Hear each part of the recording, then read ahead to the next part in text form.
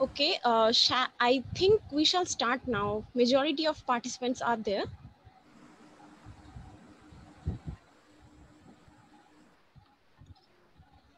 Okay, sir, please start. Okay, thank you very much, Tushima. Let me put my PowerPoint on the screen and let me share the screen first.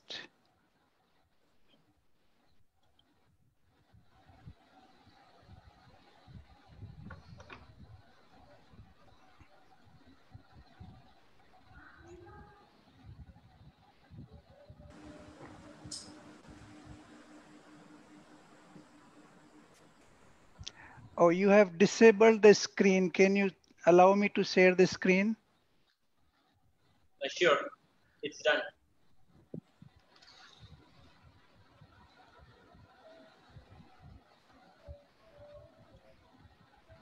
Okay, can you see the PowerPoint now?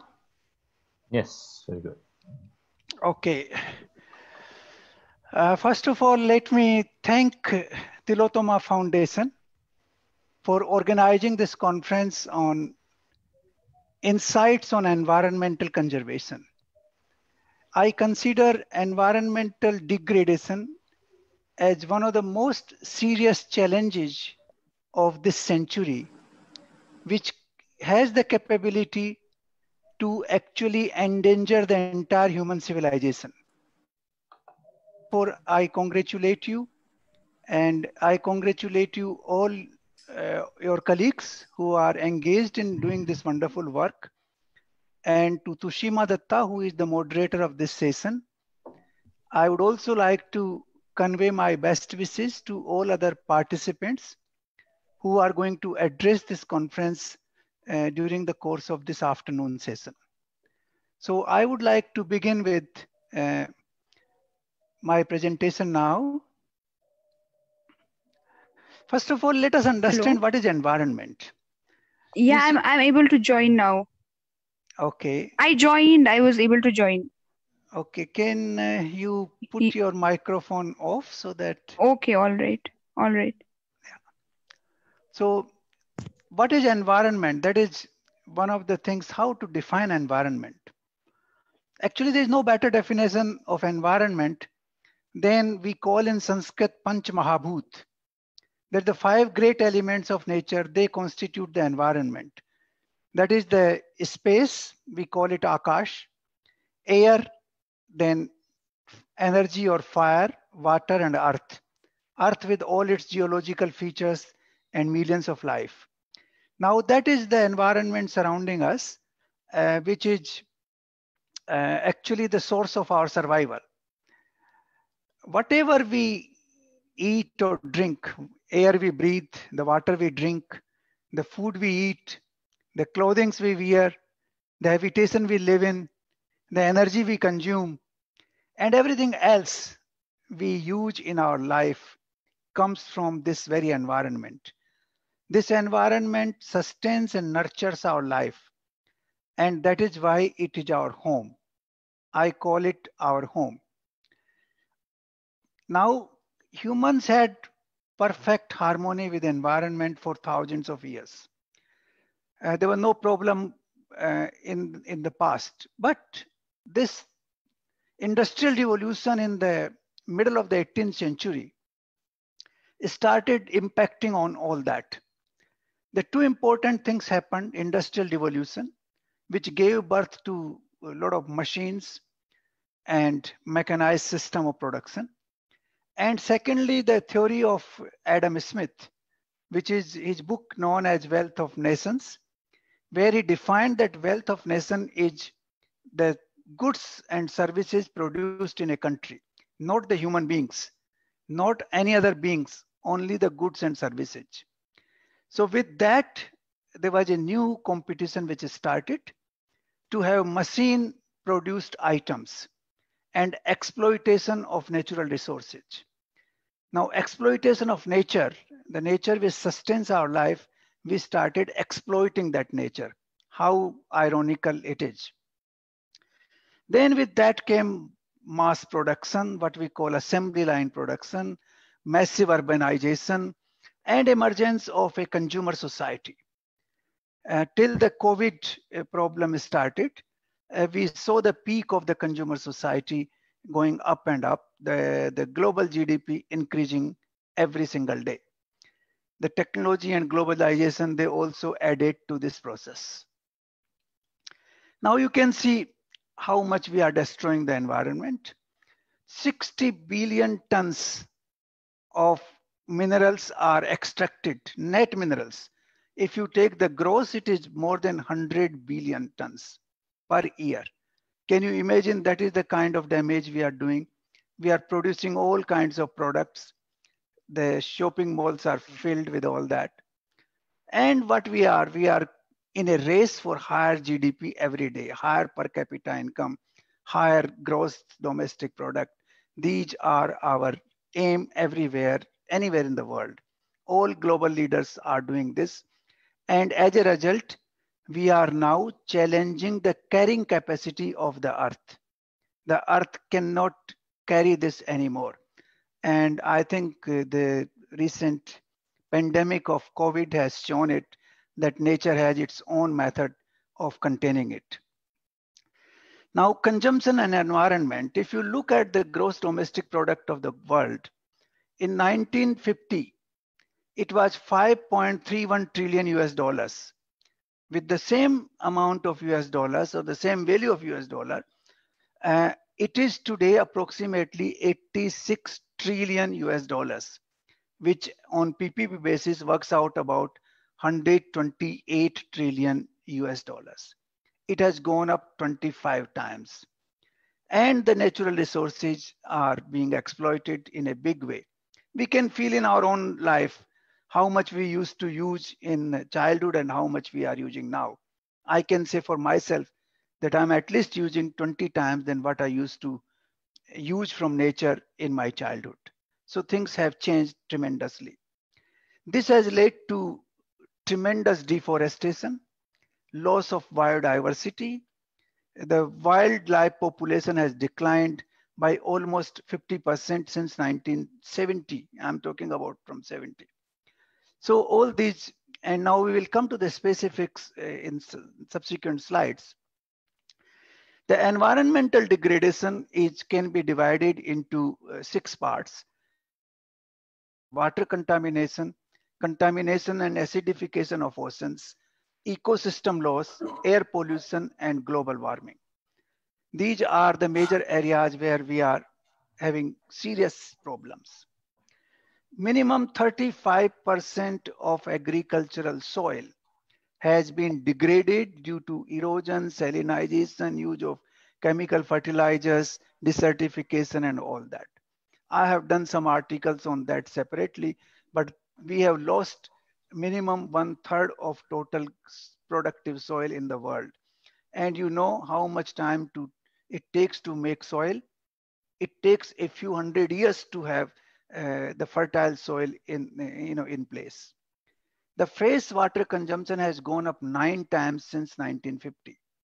The per capita availability has gone down considerably. It's expected to be around even less than 5,000 cubic meters in these years, which is not enough, and it will not be enough in the coming years. Water bodies are shrinking, they are getting contaminated. We can see industrial effluent. Can you imagine 330 cubic meters of cubic kilometers of water going into the municipal sewage all around? 1.7 billion tons of solid waste generated every year. I can give you umpteen examples of things. In the ocean, there are 13,000 plastic pieces every square kilometer of ocean surface. That is the kind of environment we have created in the last 50 years, particularly since last 70 years, particularly since 1950.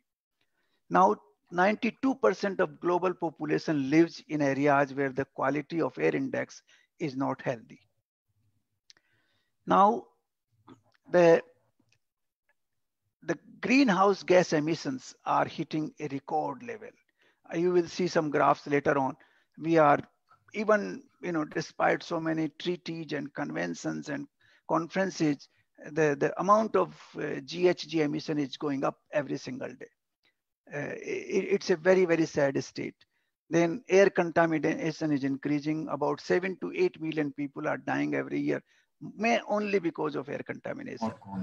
We have seen in India how bad the air contamination goes in the months of November, December, January. These are just some pictures to give you. This is a picture of India where we have, you can see air contamination in the month of November, December. This is also a picture in our own country, how water contamination is taking place. And this is the erosion of soil, which is happening. We can see the desertification of soil and salinity. All this you can see in these pictures. Now, in terms of human health, the heart diseases, stomach diseases, strokes, respiratory, all these diseases are increasing in quantum jumps. There are cornell research people saying that 40% of the total deaths in the world are caused due to air, water, and soil pollution today. And most of the human illnesses are because of water pollution and poor quality of air. So this is very sad state in terms of human health as well. Now you can see this graph that after 1950, the amount of GHG emission has climbed up in a very, very sharp way. You can see this, you can have statistics available everywhere in the world. And then you see, this is the global trend of the GHG emission, particularly after 1970. The emissions are going up. This is 49 gigatons every year. And this is only 2010 figure. If we go to 2020 figure, you will find it at least 55 gigatons. So this is going up tremendously. Then you see this tremendous evidence of global warming everywhere. The ice sheets everywhere in the world are going down. Greenland, Antarctica, the glaciers, they are melting everywhere because of the global warming. Each of the last 3 decades have been warmer and warmer on the earth. And if you look at the temperatures, you will see a chart subsequently that in the current century, all the years have been warmer than any time in the past. So all these evidences are available to us. We can see the global sea level is rising. It's about 8 inches in the last century, which means a lot of islands are already drowning. Some will drown in the coming years and decades. Then the Earth's average surface temperature has risen. The Greenland, Arctic, and Antarctic ice sheets have decreased in mass quantity. You can ask scientists; they will tell you how much decline these ice sheets have experienced, particularly in the last 20, 30 years. Now, I don't want to go into too many details of this nature, but let me tell you that there is a IPCC, which is Intergovernmental Panel on Climate Change. This is a scientific body of the United Nations, which does study on all the climate related issues, all the global warming issues, and all the contamination issues. They periodically issue a report. The last report was issued in 2015. The new report will be issued in 2022, next one. And that report has given tremendous amount of data proving that how much global warming has taken place and how it's affecting in every side of human life. So this is, this report, if you have a look at, just a cursory look, you will realize that how dangerous the path we are treading right now. This is the 10 hottest year in this current century. In fact, 2017 was the hottest. This graph is a little older. So this is up to 2016. 2017 was even hotter. 2018 and 2019 are also hot, but not the hottest. You can see these ice sheets and the glaciers, they are melting like this. This is the graph of the air pollution, global air pollution. Most of the cities where we live, they have very high concentration of, what you call uh, particles per million, ppm, what they call it. And those particles means the air is very dangerous for our living. The quality of air quality index is very, very poor. This is the air quality index as per WHO. And most of the people today live in this category of heavily polluted, 201 to 300. In India, we live severely polluted atmosphere. This is even worse than that. So let me come now. What is the cause of all this? I have put them into 7 C's. 7 C's is one of the capitalism. Capitalism is not bad in effect, but it provides an atmosphere where you can exploit things for what you call consumer society. So it provides the capital, it provides the atmosphere. Then we have a corporate culture. Now corporate is a what we call an identity which does not exist, which is impersonal identity. It's only on the paper.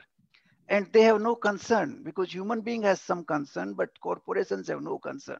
Their concern is only profit and providing returns to the shareholder and having their own growth.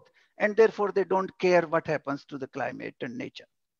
Conquest of nature is the next item on agenda, on the global agenda.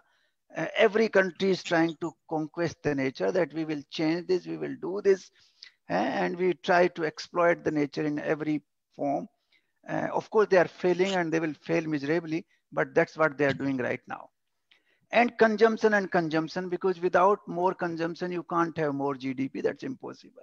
More GNP, more GDP, more per capita income emanates from more consumption, higher consumption. And therefore, the consumption is becoming the key slogan for all the corporates, all the capitalist society, all the leaders of the globe. And consumption means you have to exploit nature more, you have to contaminate more. Everything which comes has to be produced in factories. First, you refine the raw material, you contaminate. Then the refined raw material are used for producing certain products. Then you contaminate. So you contaminate air, you contaminate water, and you contaminate soil. All the elements of the nature we are contaminating. And then the climate change is happening and we are inviting calamities ourselves.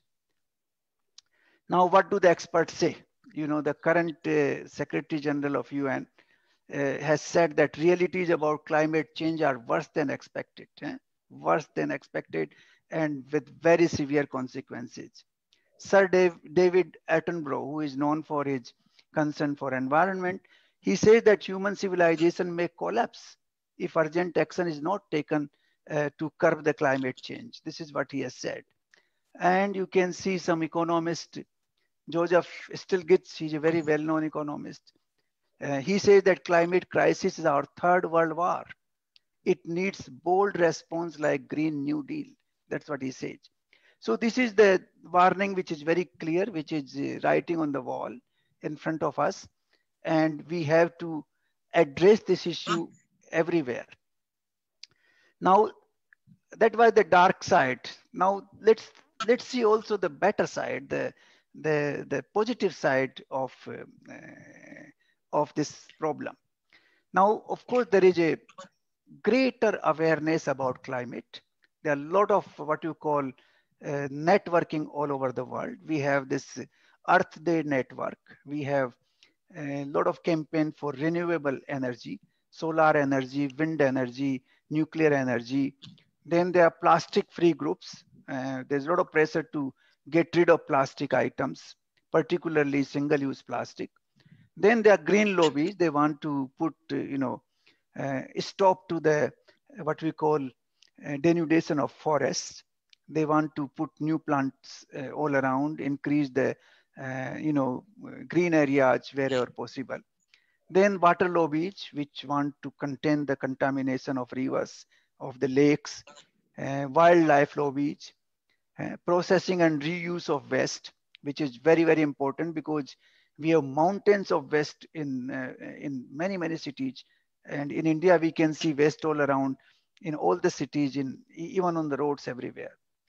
Then public transport expense is important because that's the only way you can reduce the number of vehicles on the road.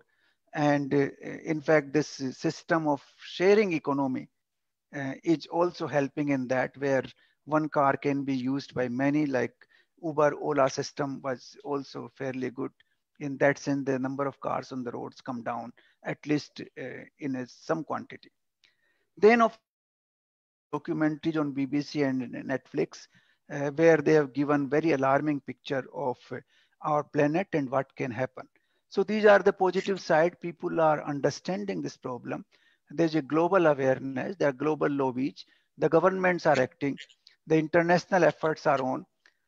I have not put here the international efforts because we know since the global, what we call Earth Summit in Rio de Janeiro in 1992, uh, many summits have taken place. The last being what you call the Rio Plus 20, and there was also the Millennium Summit before that. Then there was uh, what you call 2015. There was a summit, what we call uh, Climate Action Summit at UN. Now, all these summits have taken place. Global awareness is there, but on the ground situation has not changed much. Of course, there are some actions which have been taken. Now, Treaty of Paris has been ratified by 186 countries. Climate Action Summit in UN 2019, which was another successful event just before the COVID thing came up. Then there are nationally determined contributions and targets, which have been specified for most countries, and so many countries are taking action on that.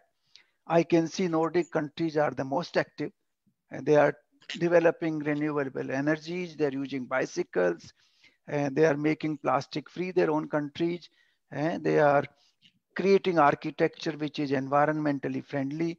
In India also, there's awareness now. We are having plantation of trees. The Solar Alliance, the Prime Minister Modi recently inaugurated a solar plant which is supposed to be one of the largest in the world. And then we have some water saving, water harvesting equipment. China is also doing in some steps in this direction, and European Union and US. US is, coming out of the Paris Treaty, which is very unfortunate. But I'm sure maybe after the election they will rejoin and they will not actually come out.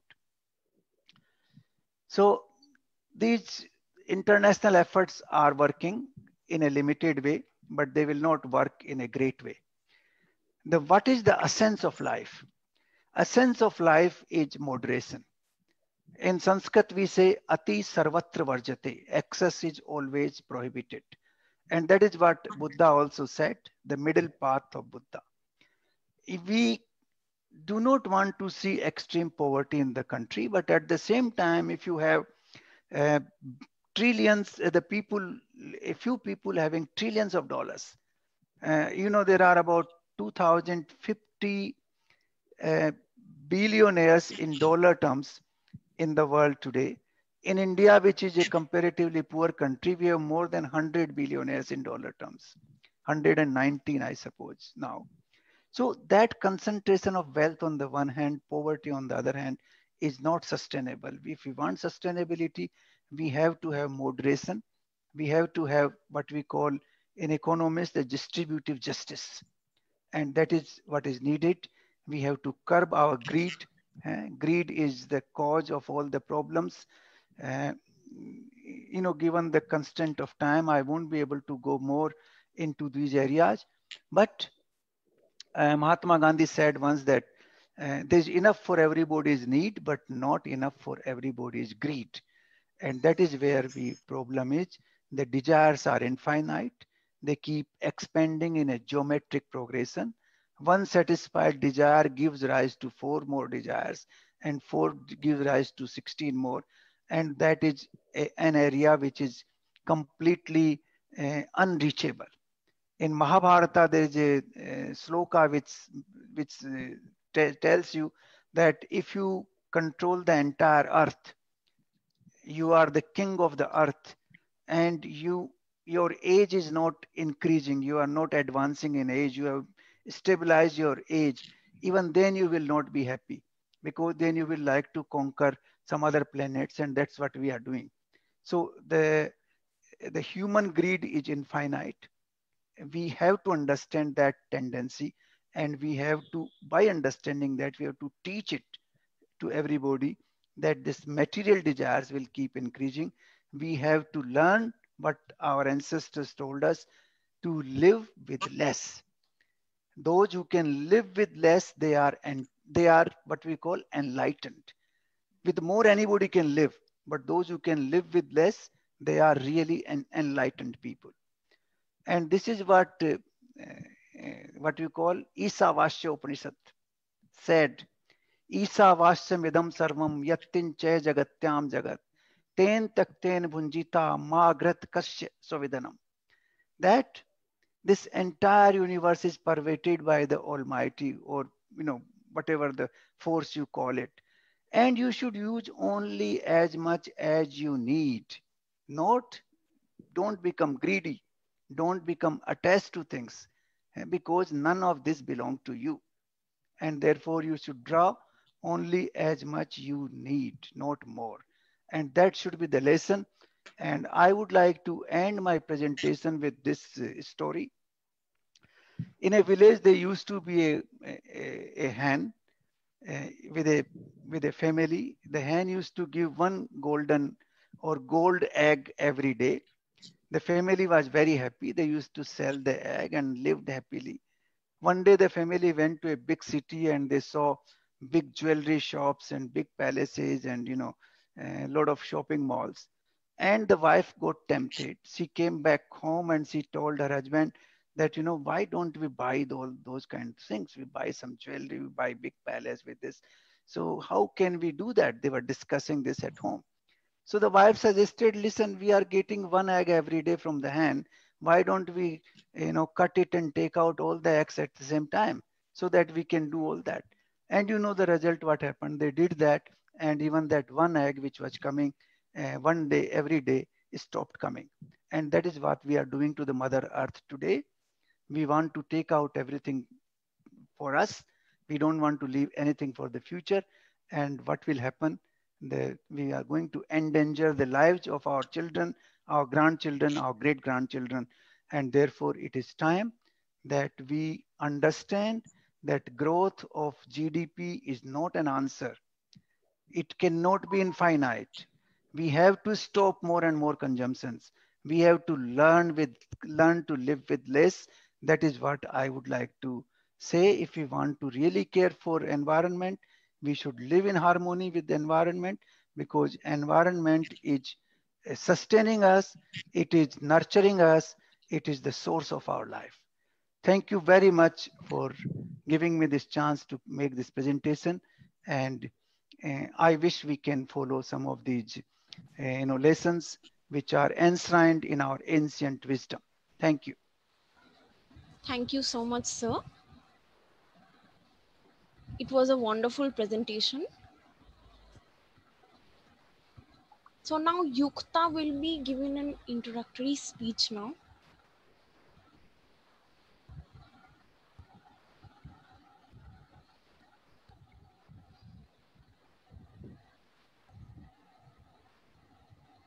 Greetings to all the distinguished panelists, guests, colleagues, and friends. I'm glad to welcome you all to the international session titled Insights on Environmental Conservation. I'm Yukta Acharya, Executive to Tillotoma Foundation. This is an extremely relevant and crucial topic of discussion. Climate change and environmental conservation must be top global priorities for world leaders and policymakers. We received a huge response to this international session. In this session, we will discuss specific scientific or technical issues related to environmental conservation in different countries, as well as focus on broader concerns. We all need to endeavor to protect our planet and make it sustainable. Our distinguished panelists for today are Ambassador Gauri Shankar Gupta, former Indian Ambassador to Mongolia, Hungary and Bosnia and Herzegovina, and former High Commissioner of India to Trinidad and Tobago, Commonwealth of Dominica, Grenada, and Montserrat. He was also the former Indian Deputy Permanent Representative to UNESCO. Dr. Agum Damar Shakti, Rector to Raja Ali Haji Maritime University at Indonesia. Dr. Niranjan Kumar, Scientist and Joint Director, Central Silk Board for the Government of India. Professor Mahalaya Chatterjee, Professor of Urban Development and Regional Economics and former Director for the Center of Urban Economic Studies at the University of Calcutta. Dr. Arijit Chatterjee, Faculty of Environmental Science at Ashutosh College, University of Calcutta, associated with West Bengal Biodiversity Board. The moderator for today's panel would be Ms. Tushima Datta, Research Associate, Tillotoma Foundation. Dr. Madan Yadav, Research Adjunct, Tillotoma Foundation, will act as the discussant during the interactive part of this discussion. I thank each of them for joining us by taking time out of their busy schedule. This session has been conceived by Ms. Tushima Datta, Research Associate for Tillotoma Foundation, and Mr. Soham Das, Director to the Tillotoma Foundation. I welcome the audience members to engage actively through the comment section. We will also try to accommodate some questions at the end during the interactive phase. I request Ms. Tushima to take over the proceedings. Thank you so much, Yukta. So our next speaker will be Dr. Agung Dhyamang Sakti, Rector, RH Maritime University, Indonesia. Sir? Dr. Okay. Sakti? Yeah. Please thank you. Okay. Thank you very much, Ms. Yuta. Everybody, good afternoon. Yeah. First of all, I would like to share my screen.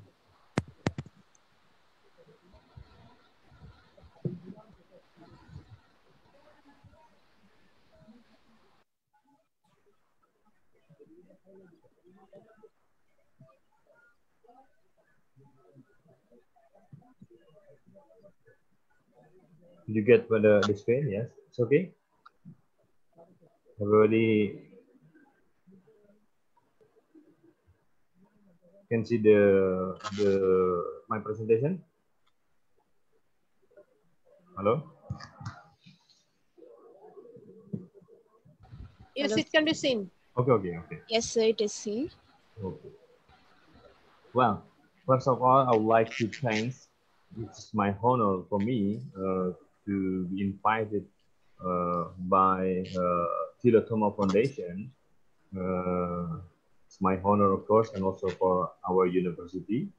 In fact, Raja Ali Haji Maritime University is a new public university in Indonesia, which is located in the center of the Southeast Asian, I mean, near from the Singapore, but it's very newly university. So we are currently developing university in Indonesia, and this opportunity for us is a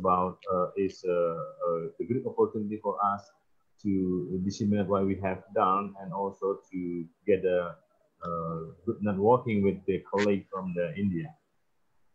Well, my speech is related to the coastal ecosystem monitoring, and I will show you some case study from the Riau Island, Indonesia. Riau Island is the province where the Raja Ali Haji Maritime University is located. So I will show you later about the ecosystem monitoring in this area. To begin with my presentation, I would like first to show you the general profile of Indonesia in the world system. Of course, Indonesia can attribute to the socio-economic country, considered as the developing country. Indonesia also a great market area for many countries in the world. And we are also the producer of raw material from the many natural resources. We are also foreign debt burden and also technology import and etc. etc. And also when we talk about the attribution of natural resources and the environment, Indonesia is one of the 17 mega biodiversity in the world. And we are also considered as an archipelagic state because Indonesia is constituted by at least 17,500 islands.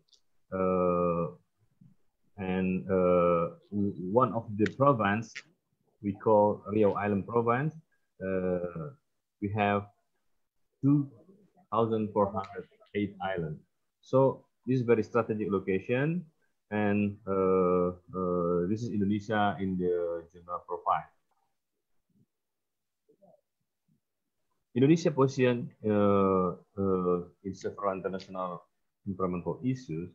First, I said that mega biodiversity. In fact, Indonesia is only is part of the 1.3% of the world terrestrial land, but Indonesia 17% of the world total coral reef area, and we have also 10% of the flora species, 12% of the mammal species, 60% of reptile, flow species, 25% of the fish species, etc., etc. And Indonesia also has rich with the 100 ethnic, with 17 language and dialects. So it's very mega biodiversity. And of course, Indonesia also is the one of the petroleum producer. Even now we are in deficit in terms of the oil needs. Yeah, actually our production is only about 900,000 barrel per day, but our need is still 1.4 million barrel per day. So now we are in deficit, not in terms of the energy, and we are also involving in the group 77 for the trade. You know, we have the global issue like the global warming, ozone layer depletion, acid rain, and also pollution. But Indonesia also has such a problem. For example, we have the forest fire and also the offshore oil pollution, exploration of the forest resources, and also the land use exploitation. And we have also general local issues. For example, in some area, in some monsoon will be drought, but in another area that will become flooding. Recently, we have also the landslide and many other problems in the locally, yeah?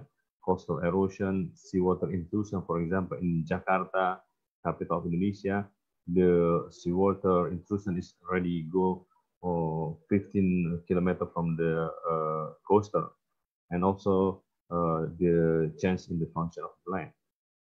And in Riau Island itself, we have, of course, facing many problems.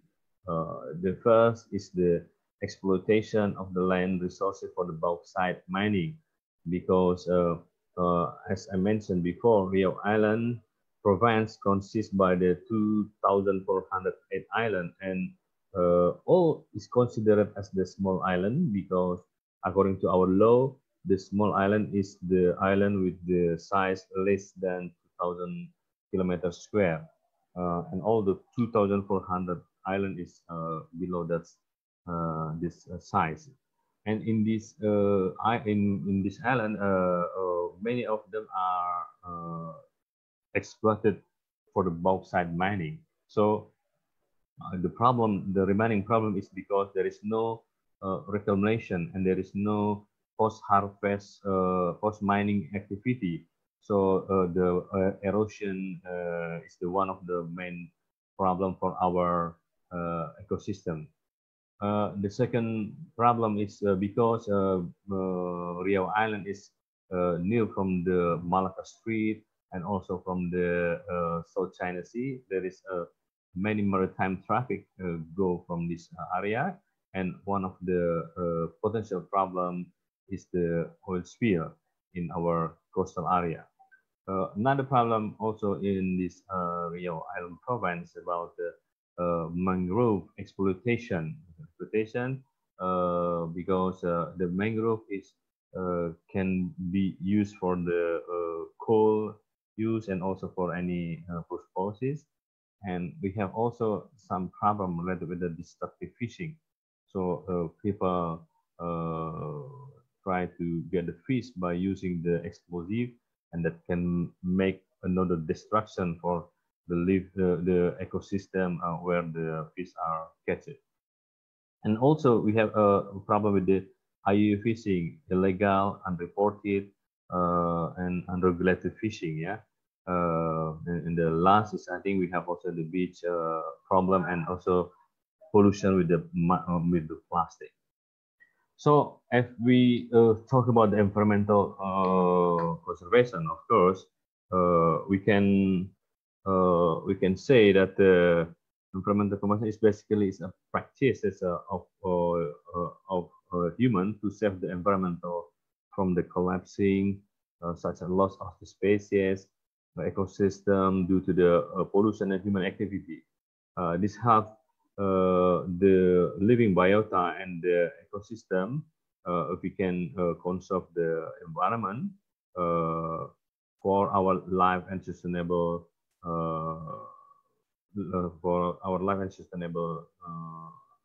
organism and ecosystem. We know, as a previous speaker mentioned, that sometimes we cannot control our need. So we are becoming greedy, and sometimes we are also ignorant with our natural resources, and then make some environmental damage that can be a threat for the life and the sustainability of organism and ecosystem.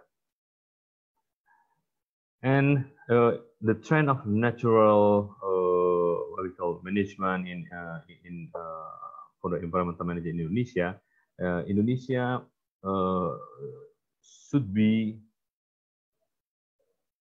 choose the right side, to be non-consumptive and try to be harmonized with the nature that can make the green economy by conserving the natural resources with the ecological living standard. But we can deny that in the practices we are in the left side, because we are now very consumptive and make some environmental degradation by exploiting the natural resources without any control, appropriate control and management. So that's why it's very important to manage our environment by acquiring the data. So the people say that no data mean the no management. This data is poor management, and if you have the good data, you can have the predicted management. So of course, previous Dr. Gauri Gupta was already mentioned about the relationship amongst the environment, economic and social interaction. Yeah, so we need to get some interaction, the good interaction among three aspects. So we can have the sustainable development if we can, in equilibrium, promoting our economic by the resilience of our social character, and also by controlling or managing our environment. And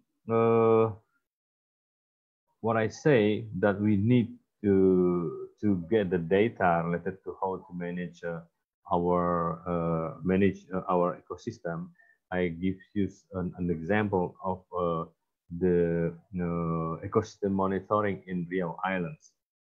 So to give an idea, this is the map of the Riau Island province. It is Indonesian part, but neighboring with the four countries, Singapore, Malaysia, and also Singapore, Malaysia, Brunei Darussalam, and also Vietnam. So Riau Island consisted by 2,408 islands, and 96% of our territory is the marine environment, which is rich with the valuable ecosystems such as the coral reef, seagrasses, and mangrove. So that's why our university, in collaboration with the Indonesian Institute for Science, through a project what we call the Coral Reef Rehabilitation and Management Project during the 2015 to 2019, make some monitoring of the environment. I will show you some of the example results during our monitoring program. The highlight, I'm sorry, I will show you. The data I will show you is about the data from the Natuna Archipelagic Municipality, Kabupaten Natuna, and also from the Lingga, yeah. And the value here is so the number of the station we use for the coral reef, 19, and after seagrass, mangrove 9, and seagrass 1, for example, like that. Now I'm going to highlight our result regarding to the coral reef. In the Natuna Island, we found the average of the coral reef coverage is about less than 22%. And in another municipality, Lingga, is much higher, which is 35.7%. And the data is compared with our monitoring in 2016. We can say that in Natuna there is some slight increase in the coral coverage. It's about 0.86%, and in the Lingga is more higher. It's about 6.8%. And what we found when we do the monitoring in this area, we found some bleaching phenomena. Bleaching is mean the coral will lose their color because the living symbiont Zooxanthellae is go out from the coral tissue. So the coral will lose their color, and the symbiotic mutualism between coral and the Zooxanthellae is getting lost, and that may promoting the dead coral. Another phenomena we found is during our monitoring in 2019 is we found the coral disease, coral disease in several spots, and also we found the sedimentation, which is due to the uncovered post-mining bauxite. So the land that which is cut, mined for the bauxite is not revegetated by the trees now. So when there is a rain, there will be make the erosion, run of erosion that flowing the sedimentation to the sea. After this is our result regarding to the mangrove. Mangrove in Natuna is coverage is very good. It's about 70%, and in the Lingga it's about 65%. But if we compare to our study in 3 years before, there is some decrease, significant. In Natuna is about 8%, and in the Lingga is about less than 4%. And what we found is about The problem is related with the lodging of the mangrove trees, yeah. And the mangrove since Riau Island is a small island archipelagic, so in terms of the diversity of the mangrove, we don't have so many mangrove. You know, in the world, will be about 45 species, and in this province, we just found about 12 or 15 species. Because mangroves normally should in relation with the fresh water and also in the estuary. And in the Riau Island province, we are in the ocean or in the marine environment. And some species we can find is Rhizophora apiculata, Rhizophora mucronata, and so on. Another ecosystem is the seagrasses. For the seagrasses, in Natuna, the percent coverage is about 30%. In Lingga is about 40%. And if we compare to the result in 2016, Natuna has a slight decrease. But in Lingga, there is a good performance. Yeah. So this is very interesting because in Indonesia we just have 12 seagrass species, but in Riau Island we have 11 from them. So in terms of the seagrass biodiversity, Riau Island has a great biodiversity of seagrasses species. And what we found also, there is many epiphyte, there is many organisms living also in the surface of the seagrass leaf. And we found also some sedimentation and many algae found living in this symbiont. The name of the species is, for example, Enhalus acoridae, Salacia hemprici. It is ranked, classified according to the abundance. So the most abundance found is Enhalus, and following by Thalasia and Cimodosia cerulata. And how about the fish? The fish in coral reef area in Indonesia also has showed the decrease in Lingga, for example, decreasing the fish found. We call the targeted fish because there is only several fishes which is considered as the bioindicator of the health, coral reef health. So if we found the biomass of the targeted species is there is a reduction from 1,000 kilogram per hectare is becoming to only less than 300 kilogram per hectare in 2018-19, yeah, only 2 years. But in Natuna is contrary. The target fish biomass is about 300, and then it become higher in 2018. It's about maybe five times. So it's very interesting because there is a chance of the abundance of the fishes in both study area.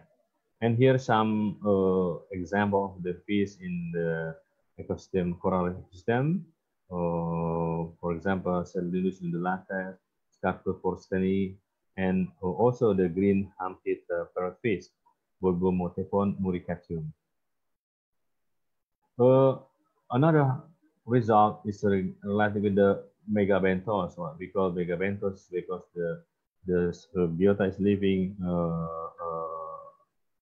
in the substrate, yeah, and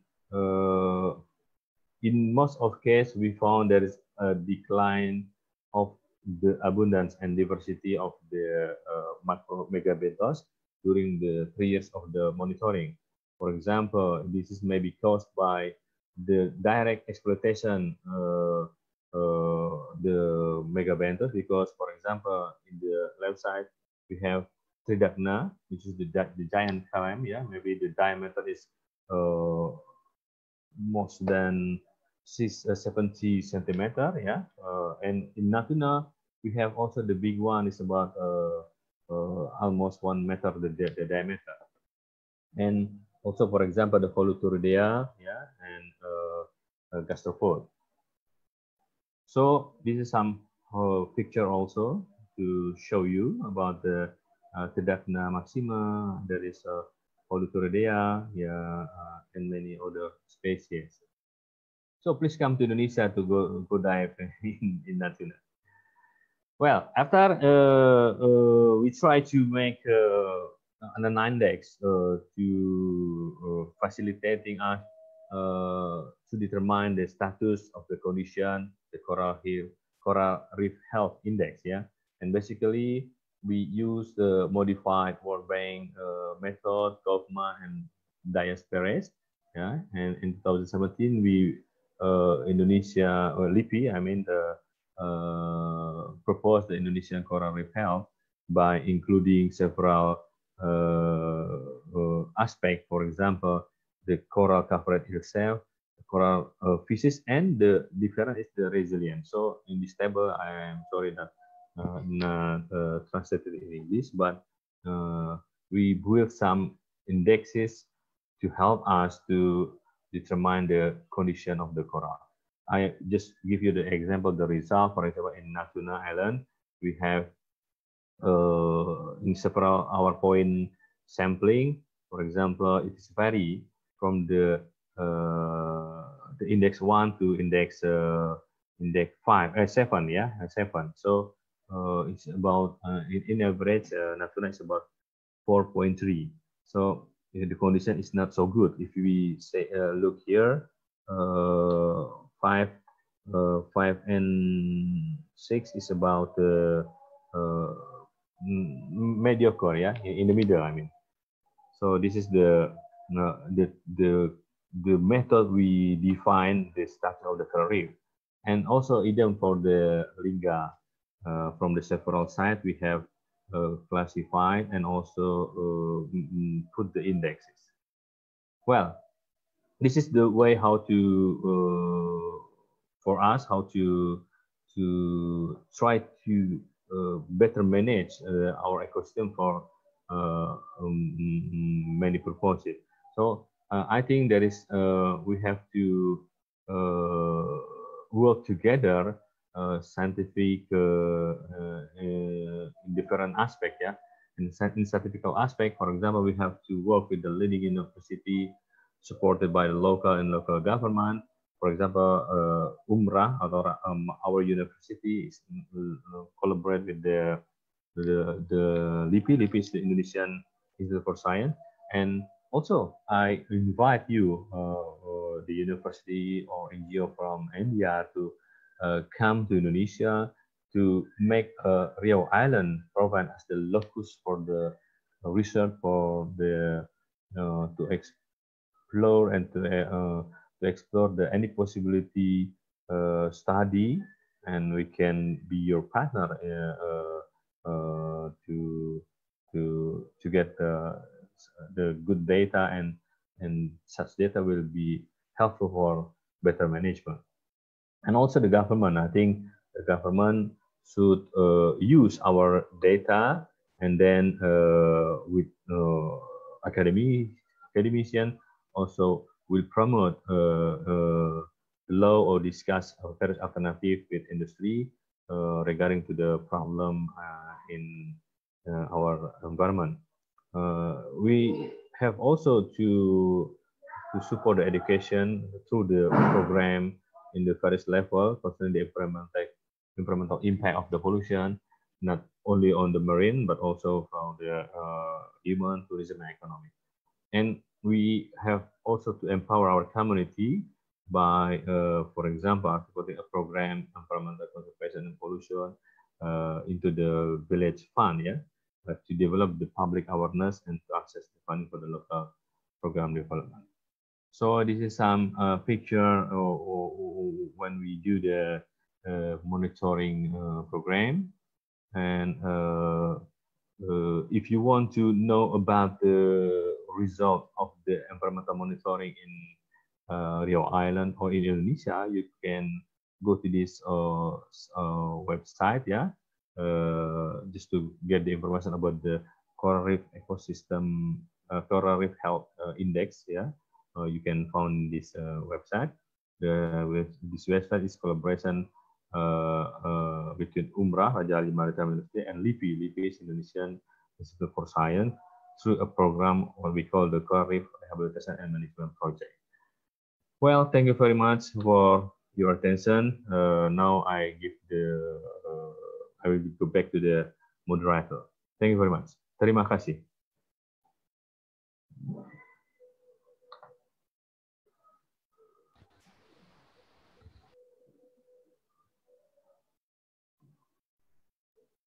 Ms. Dita. Thank you so much, sir, for this informative presentation. So let us go to our next presenter, Dr. Mahalaya Chatterjee, Professor and former Director, Center for Urban Economic Studies. Ma'am.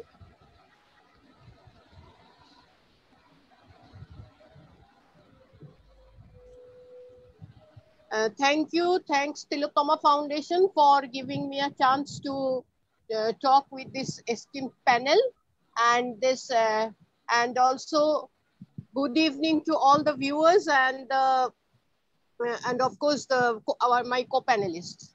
Now, to be true to my own discipline, economics, let me start with what environment does to us and what we do to the environment and what is the need for environmental conservation and so and so. Now, when I talk about environment in urban areas, actually what happens that urban area means that you are away from natural environment, you are in a built environment, and you forget to think about the contribution of environment to your life, and you forget and you continue to neglect it, you continue to abuse it, you forget about the benefits, and for your action, environment becomes environmental pollution and other things have become difficult. We have just seen a very enlightening presentation on an island that how human activity affects the natural environment, the coral reef and others. Now let me start with what is the contribution of the environment. Now firstly, environment gives us amenities, enjoyable amenities like landscape, facilities like recreation, variety of flora and fauna, which makes human life after all enjoyable. Then of course, environment is still the only source of all the resources we use for agriculture, for industry, forestry, mines, etc. Are still our only source of our livelihood, our production system and everything. Till now, we haven't been able to evolve any other alternative system. Then, so that all the natural resources, they are sourced from the environment around us. But again, what we do, we also use environment as a sink. All waste products, our waste products from our daily life, from our industrial activity, from our other types of activity, or goes to the environment to different media like air, water, and soil. And from time immemorial, the earth, the mother earth, and the environment have been able to absorb some of this waste. But when the waste generation or the sink activity of the environment is disproportionately high compared to its absorptive capacity, it is the root of all the problems, and it affects all the amenities, landscape, flora, fauna, production system, agriculture, everything. Everything. But problem with us, though man is a very small unit in the whole universe, whole environment, in fact, but we take an anthropocentric view of environment. We try to preserve everything beneficial to the human being, and we are not at all concerned if we destroy those who are not beneficial to the environment. Now in our household, we are very within seconds we can kill a mosquito, or we can kill a fly, we can kill a cockroach, but we are more concerned with the so-called baby seals or others. That is we take a view that we will destroy something which is harmful to us, and we will preserve which is not that harmful to us. So this anthropocentric view is also causing some problems with the issue of environmental conservation. Now, what are the effects of human activity on environment? Now you see that human activity, each and every human activity causes some stress on the environment itself. First is the eutrophic. Eutrophic stress is caused by decomposition of human body and other wastes. Then exploitative, that whatever type of activity we do with the nature, that agriculture will kill the soil, we upturn the soil, we put fertilizers, chemical fertilizers in the soil, or from the time beginning that we started hunting, when we started hunting, and hunting once upon a time was considered one of the best of chivalry. Then mining again. If the rate of exploitation is higher than the rate of reproduction, that is the problem with environment. Then disruptive, and this is the point of concern, that is chemical and industrial activities. Now, we all know that one of the very active industries, one of the very important industries all over the world is the organic chemical industry, which in fact for the last 70 years, in fact after the Second World War, it was the most active industry, and in a sense this organic chemical industry along with others have caused more damage to the world, to the environment than anything else. In fact, the damage to the environment started with the industrial revolution in the mid 18th century from England. And now that is for the first time man tried to break the cycles, the natural cycles like the hydro cycle, the agricultural cycle and everything. And we have already heard that capitalism is good if it is used wisely, but it is bad if it is uncontrolled. If it is uncontrolled,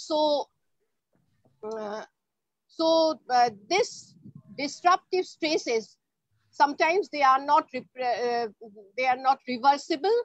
Now there are the concept of sunk and fund pollutants, that the pollutants, some of them, as I have already said, that the mother nature has been able to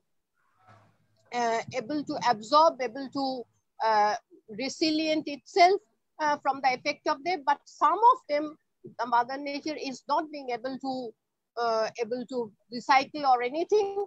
They are stuck in the environment and they cause problem not only to the human beings but also other flora and fauna in the world. Now, so this takes us to the necessity of conservation. That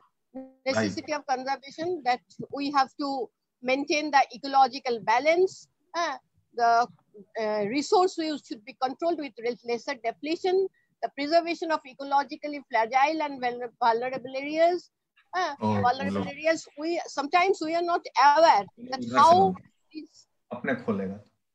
how these ecologically fragile and vulnerable areas are actually adding to the resilient process. That we think wetlands, they are of no use, but we don't take into account the amount of oxygen generation and etc. done by the wetlands.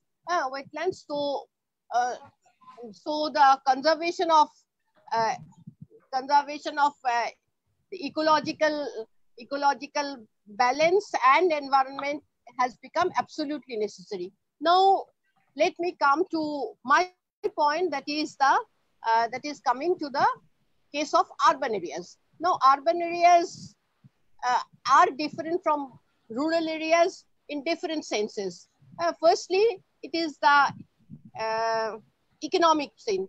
It is the economic point, that is, in urban areas, the occupation of the residents are away from the nature. They are mostly engaged in industrial or tertiary activities, which is not directly related to nature, as in rural areas where agriculture and related activities are more important. Then, of course, the demographic for different reasons in urban areas, the demographic balance is towards the male. Sometimes this is because of the migration, sometimes because of the age of the urban area. Newer urban areas are mostly inhabited by males and others. But last and most important is the built up environment and infrastructure. Some of the infrastructure you see are essentially urban infrastructure. Now, it is thought that with this development of urban areas, with increasing GDP and others, there should not be any difference between the rural and urban areas in terms of infrastructure. But till now, there are some infrastructures which are definitely urban in nature. Urban in nature. So when we talk about sustainable development and sustainability of urban areas, let me take a different view so that we can understand. And when we talk about sustainability, conservation, etc., we either take a very local view. We are concerned with a very micro part of an area and look at its sustainability. Or sometimes we take a very global view, that what is happening to the ozone layer, what is happening, why is acid rain happening, and the so-called climate change, global warming, etc. But if you look at this, that the discussions are mostly concerned with efficient utilization or reducing depletion of resources, maintaining biodiversity and preservation of endangered species, etc. But the problem is that all the discussions usually take an anti-industrial and anti-urban stand. But as the new millennium is of the century of urbanization, at this juncture of civilization, where more than 50% of the total population lives in urban areas, no one can go back to the forest-based pastoral civilization. Even in the so-called ecotourism projects and one cannot do away with electricity and telecommunications, two essential components of modern civilization. So it is essential to think of sustainable development, accepting the reality of urban areas with their goods and bads. Now, let me now decompose the issue of sustainability into three parts. The firstly, economic, then second, infrastructure, and thirdly, ecological. And I would like to put it in a situation when these three are in circular flow. Now, any urban area, it survives on its economic condition, its economic stability. Now, in the advent of urbanization, we have seen various cases where cities, little towns grew up depending on a single mine or a single factory or anything. And when this mine was exhausted or the factory stopped functioning, the town in fact became dead. We have heard about the ghost towns and others. Lots of ghost towns. The older Western films showed us about ghost towns, etc. But now the cities are centers of multifarious activities. And this multifarious activities give them economic stability. And this is not only for the dwellers of the city, but also the dwellers from the surrounding. Surrounding the latest trend in Indian urbanization is commutation, where the people working in urban areas, they stay in surrounding smaller urban areas or rural areas, and with development of transportation, they could come to their workplace and go back to them. So economic stability is one of the things which is most essential for sustenance of an urban area. Now I come to the next thing, that is the infrastructure. Now, as I have already told, that infrastructure, that an urban area is different from the rural area. Rural area in the sense that it is away from nature. It is most of built up environment rather than near the green environment, green nature or something. And this takes us to the essentiality of urban infrastructure and services like water supply, like solid waste management, like sewerage and drainage system, etc. Now, these are essential components of any urban life. Now, if we do not have this infrastructure, we do not maintain them, we do not go on creating these infrastructures, this will hamper the ecological stability of the area. Clogged drains will cause waterlogging. Less of water supply will lead to public health problems, and not a very good solid waste management system will lead to other diseases, etc. And the place will not be livable. And again, if there is no ecological stability, that will again go on to the other point, that if the place is not very livable, then the economic activities will also not be viable there, and so it will go around in a circular manner. So if we want to preserve the urban areas, we have to think about these three components of stability and their relationship, and we have to take a holistic view about the conservation of environment in urban areas.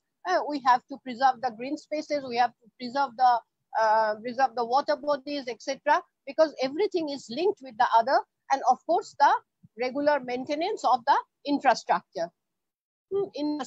And this conservation of environment is very much linked with the sustainable development goals. Some of the sustainable development goals are directly linked with conservation of environment, and like the goal number 6, that is clean water and health sanitation. I've already told you that an urban area will not be able to survive if there is regular supply of potable water, for not only for drinking but also for other purposes. Everybody knows about the town of Fatehpur Sikri, which Akbar built with much grandeur to shift his capital there, but he has to abandon that and go back to Agra once again, just because water was not available in Fatehpur Sikri. Then affordable and clean energy. Now, one of the as I have already told, the electricity is an essential component of today's civilization, but still now we are dependent on fossil fuel for the production of energy, and this causes a number of problems, including pollution and others. So affordable and clean energy, that is the goal number 7. Then goal number 9, that in industry, innovation and infrastructure. I've already talked about infrastructure, and industry and innovation implies that we, generally speaking, we should shift more towards green technology, that we should tap pollution at the starting point rather than controlling it in the end point. Then that takes me to my point, that sustainable cities and communities. How can cities and citizens survive in an environmentally beneficial way? Then our previous speaker already talked about climate actions. Now, climate action is sometimes specific to a city, that how we can reduce the heat islands and others, or sometimes it is taken up at the global level, that how should we approach the problem of carbon emission or ozone depletion. Then goal number 14 and 15, that is life below water and life on land. Life on land, my previous speaker has given a very good example from an island of Indonesia about life below water around an island, and how that is affected by life on land, and cyclically life on land is affected by life underwater. Now we should take a so on the whole, that if we have to survive in this world, in an urban world, to be very specific, in the urban world, we have to take up a holistic view. We have to think of more and more green production systems, and maintaining the so-called infrastructure in a good way, so that it leads to ecological stability. And of course, there are some specific problems of environmental conservation, which should be taken up at a local level. So it should be a case of local and global. There is no question of local versus global. And for that, the most important part is that increasing awareness from the lowest rung of the pyramid, and participatory development, taking into account each and every stakeholder in the urban life. So I end here, and thank you for your patience. Thank you so much, ma'am. So let us go to our next presenter.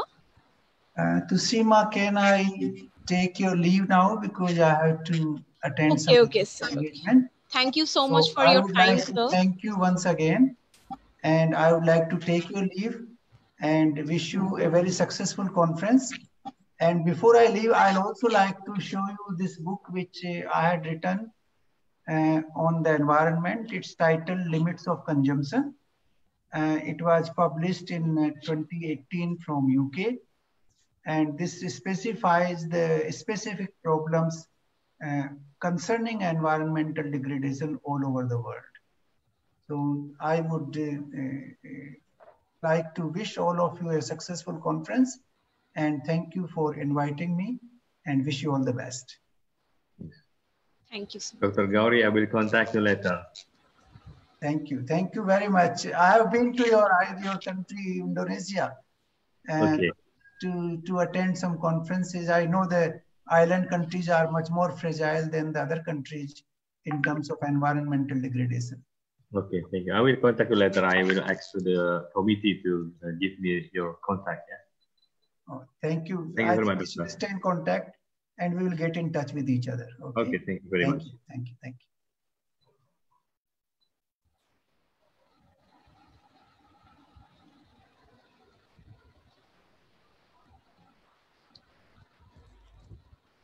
So, so let us go to Dr. Niranjan. You're there? Yes, sir. So let us go to our next presenter, Dr. Niranjan Kumar, Scientist and Joint Director, Government of India. Sir, I have your slides and I will be presenting your slides on my share screen. Should I start, sir? Sir, please unmute your video.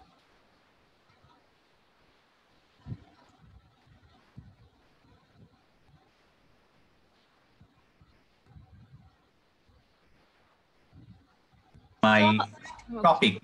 Okay, sir. I would like to start to show the slides.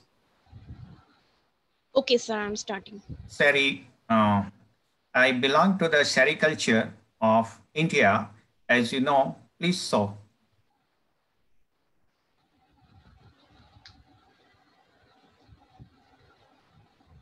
Sir, are the slides visible? No. No. Okay, sir, give me a minute. It's connecting. Now, sir? No. Double click. Now,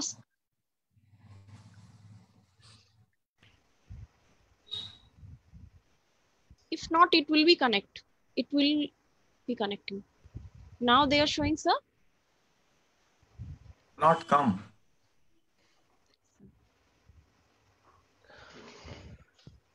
Yeah.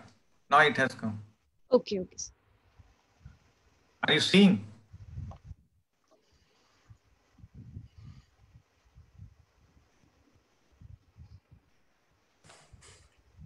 Sir, if Yeah. okay. Okay, I am presenting from my Okay, side. sir. Okay, sir. So this is the slides. So with the SERI biodiversity conservation and environment. So I'm presenting the overview on the Tussar culture, how it transformed into the Tussar silk industry. So I would like to mention here that India has the monopoly of having 5 types of the silks. These are Tussar, Muga, Eri, and mulberry, as you know. So here.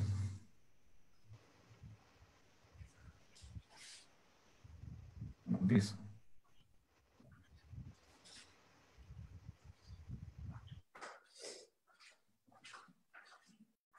Should run.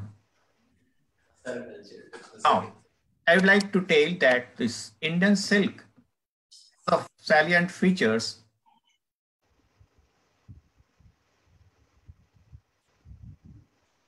is having the salient features of 5 things. The SERI biodiversity in India is a monopoly in world. Why? Because 5 types of silks are available. And the silk is the queen of textile, having huge global market potential. The raw silk production is completely a green process, and the raw silk production involves poorest of the poorer farmers' cash crop. That is how we are transforming the poor people to lift up to the rich one. The organic silk production is well under progress. So wild silk constitutes the exclusive part of green silk textile, directly involve convergence of the various green technologies, and indirectly also involves various innovative green technologies. Now, I would like to show you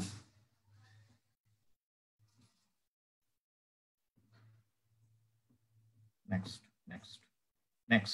The running of slide. I want the running.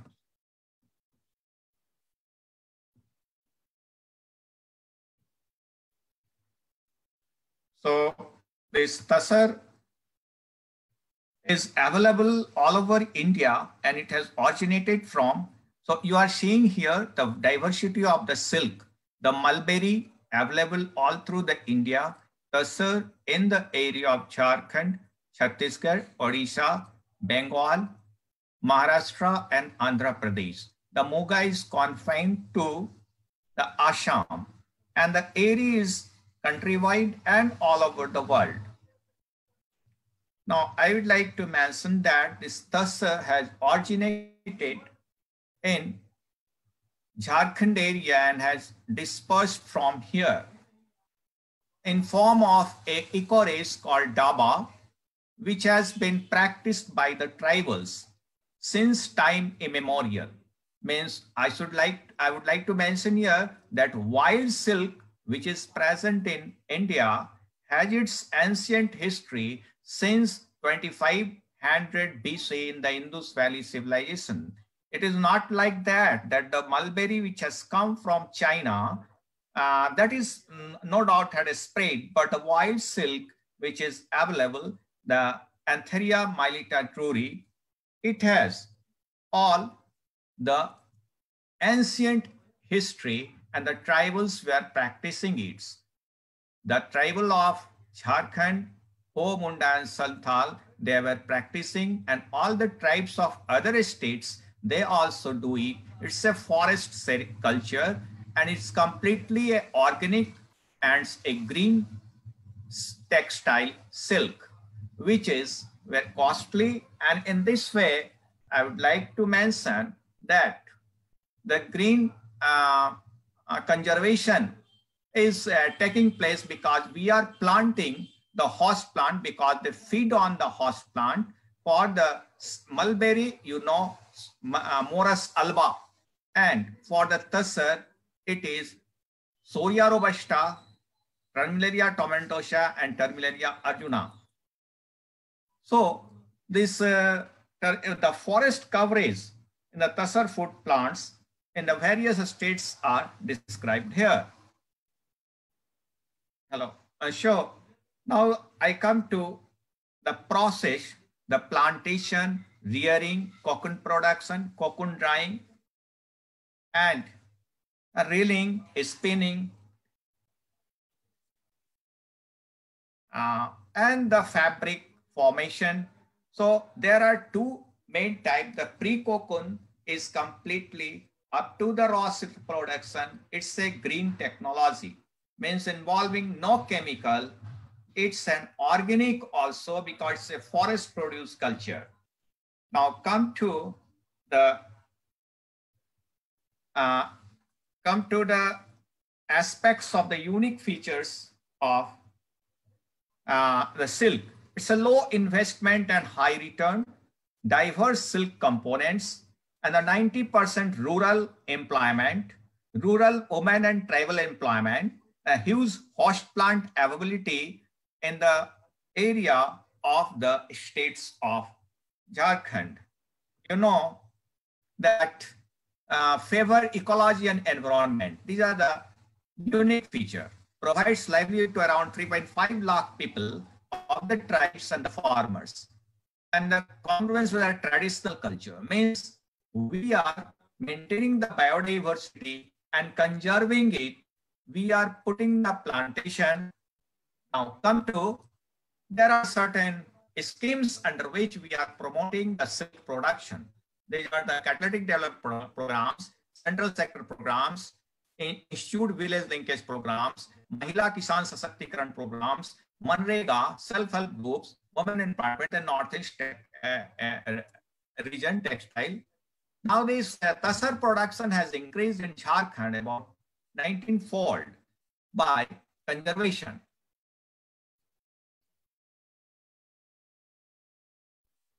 Livelihood opportunities in tussar. I would like to mention here that if a person is collecting a cocoon of 20,000, he can produce that DFL and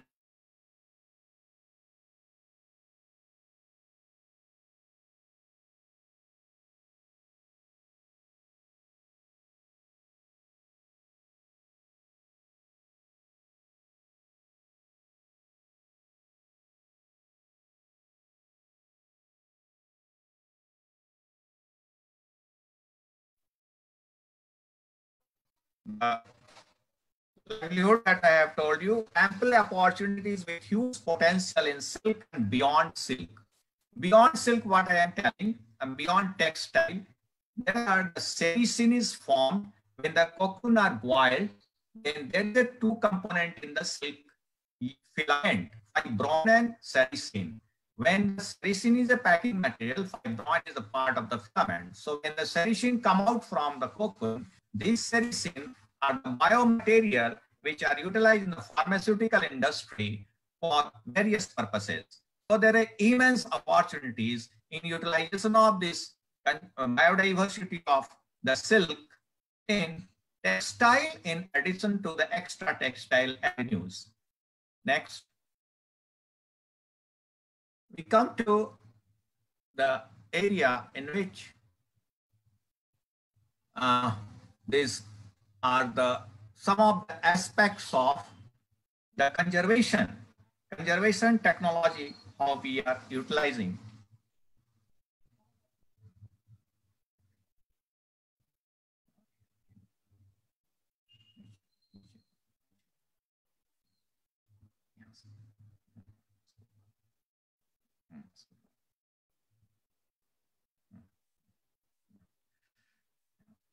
You are seeing here from Jharkhand, it has spread to the different parts of the state. And in Jharkhand, there is a Daba variety which is countrywide adapted and can be reared everywhere, not only in the country, but abroad also. It has become a ruling variety, a captive reared variety. Now, how we are conserving it, it is indicated in the photographs. We are putting the cocoon from where the male and female moth.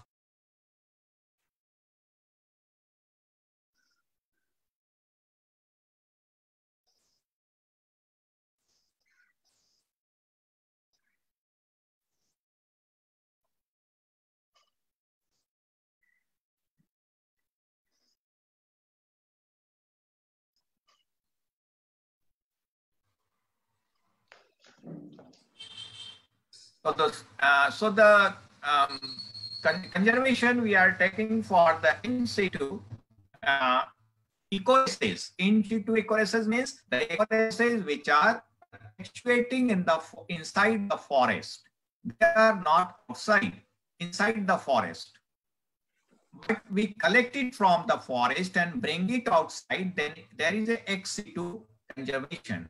So the breeding or the expansion of the centers of Government of India Central Silk Board, they are nothing but the multiplication farms, large scale breeding farms of the silkworm under ex situ condition.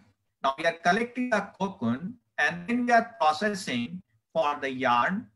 These are the natural yarn and the machines which handle for production of yarn. In a Kamdhin, MRTM and MTRM, there are various variation. Some are producing 200 gram per day, or some are producing 300, some are producing 500, like that.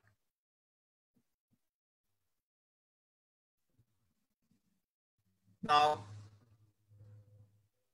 this is about exceptionally high productivity of wild daba, which is to be utilized in a larger scale, as I have opened a center for it in Chaibasa, Chakradarpur, from where this will expand at larger scale.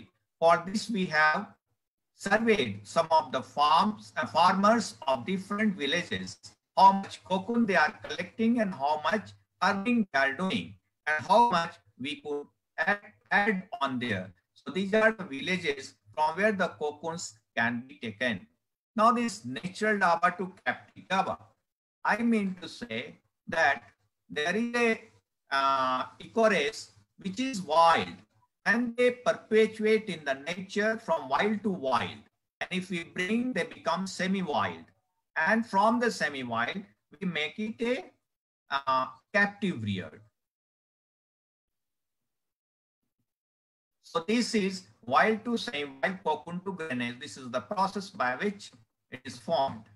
And next, come to semi-wild to captive reared. That means it is captive reared. It can be reared everywhere. Now for the conservation, we are doing various methods, the in situ and the ex situ. These are certain of the glimpses in which the Soria robusta plant carrying the cocoon of wild daba. And now see how the larvae, the weight of larvae that corresponds to the weight of the cocoon. High weight of the larvae is, this is the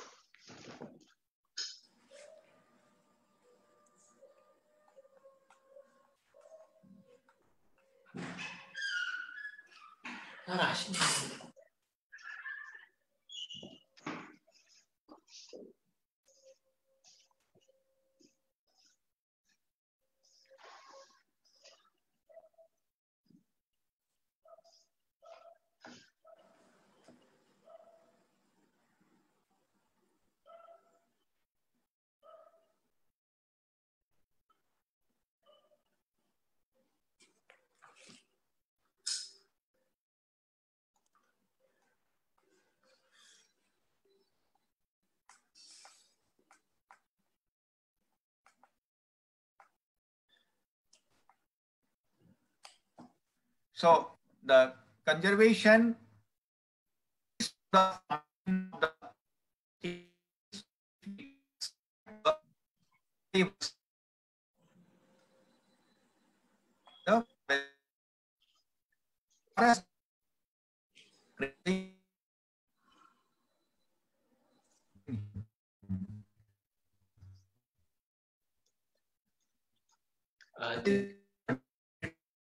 forest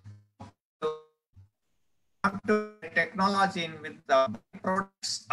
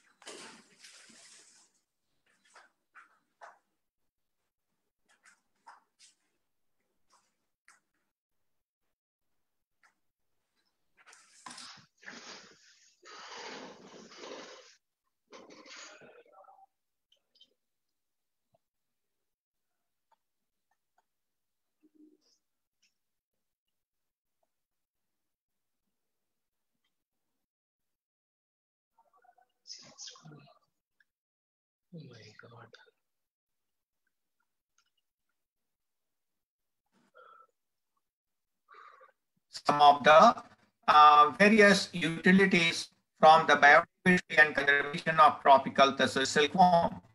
Now come to the next point in which we want to tell that how the additional byproducts are utilized for the enhancement of the income of the farmer.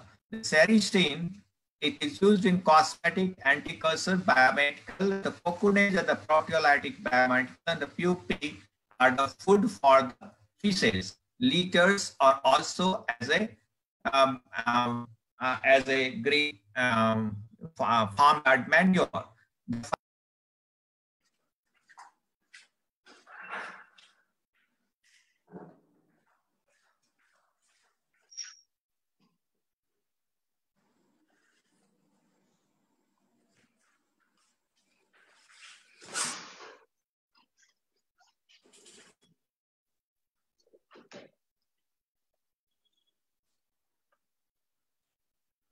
Now, there are certain process for this.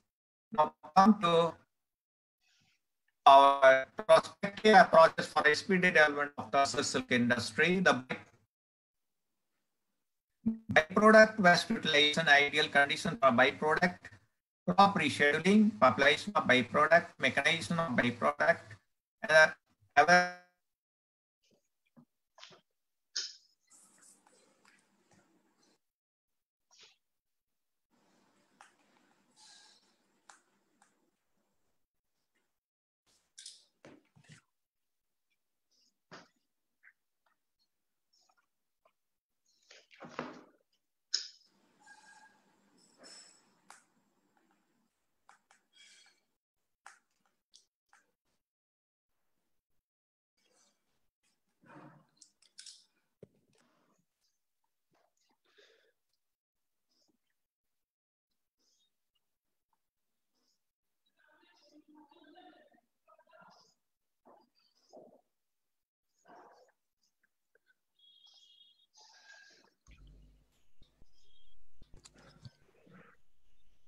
Hello, everyone.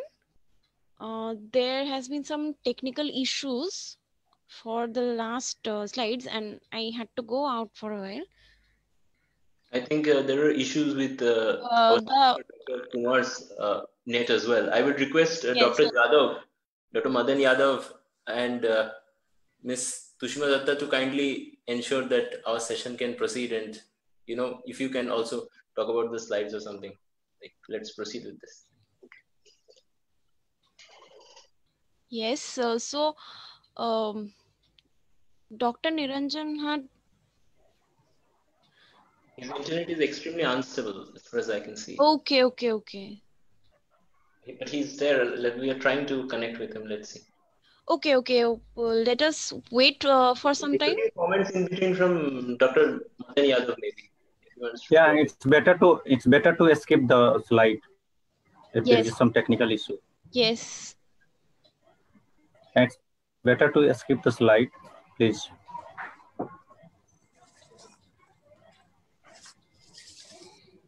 Dr. Yadav, you can make a few comments at this point. Okay. Thank you, sir. Thank you. First, I would like to congratulate the director of Tillotoma Foundation, Mr. Soham Das, who organized this wonderful webinar in the time of pandemic. Second, I would like to congratulate all distinguished guests for their wonderful presentations regarding whatever we are facing the environmental conservations. But one thing we know that today, whatever we are facing today, it is not the one day or single day problems. If you look at the history, environmental conservation is one of the most important challenges who reshaping the world politics today. Whatever we quote and quote say environmental politics, yeah, whatever you can say environmental security. Second things, we can say the whole world is trying to address the challenges of environmental security. Second things, we know that the whatever the politics, the green politics or whatever the theories, but in different dynamics of the situations in the environmentals, because there is no any, this is the boundaryless issues. We cannot say ki whatever the problems facing by India or Indonesia or US, it is the different. All are facing, but there is some issues from the different dynamics. First, we have to whatever the perspective from the global south. We are addressing the industrial challenges. Second thing, the similar, we are also facing the environmental challenges. But everyone would like to find out the solutions. Even then, the government of India has set up many nodal agencies. But if you look at the history, the politics, whatever the society, either we have I think there are two options, two choices for us. One is the Gandhian approach, or second thing, we go through the whatever the Rawls theory of justice. They also included the quote and the climate justice along with the social justice. Whatever the Gandhian approach to addressing the challenges of environment across the world, not inside the particular country, particular region, or particular state, or whatever the regional level, national level, or global levels. How to manage the sustainability in the society, the ecosystems. Second things, the managing the society, politics, economics. No doubt, everybody wants the industrial development, economic growth, but at what cost? This is the important. Second things, we have to have a limited natural resources. Whatever the exploitation of resources, we look at the whatever the last 30 years, whatever the devastations we are facing, degradation of environments. Whatever the Gandhi says, you have to manage a sustainable growth, sustainable society. Whatever the ecosystems. If you look at the village economy to the national economy to the world economy, you have to access the limited natural resources to maintain the balanced approach with the nature. Second thing, if you look at what about the John's role, who quote unquote say theory of justice, that is the climate justice. He has beautifully analyzed arguments that in the law of the people, the justice is important for every society. So that's why he included the justice with nature, justice with environment, like the social justice with environmental justice. So if you look at the whatever the international conference or climate or any other things, the international agencies like UNDP, UNEP, they all are considers it is important how to do, how to deal with the climate justice. Whatever our speakers, they addressing their regional and national issues, yeah, that's fine. But ecosystem, biodiversities, or whatever it's the global problems. So we have a very sustainable approach, comprehensive approach for addressing the challenges of environment protections, whatever you can say, environmental security with the sustainable of natural resources, our ecosystems. End of the day, end of the these sessions, my point, I would like to finally find out, say that I'm concluding that this is important for each and every life on the earth. We know that there is only earth in the universe. It is not a your problems, it is not my problems. It is not a problems of the developing countries or emerging economy or whatever the developing states. Either America to the China, to India, to Indonesia, to Bangladesh, or Kazakhstan, or to Russia. Every country is facing the severe challenges of environmental degradations. So we have to think together to find out the solutions. We have to maintain the balanced approach with the environment, the natures, the limitation of natural resources, excess of natural resources, whatever we can say, the justice with the climate. Thank you. Thank you so much, sir. So let us go to the next presenter, Dr. Arijit Chatterjee, faculty, Ashutosh College, University of Calcutta. Dr. Chatterjee, you're there? Yeah, I'm there. Yeah. Am I visible, audible? Yes, sir, you are audible. And visible, I also. Yes, sir. Yes, sir. Okay. Thank you. Okay.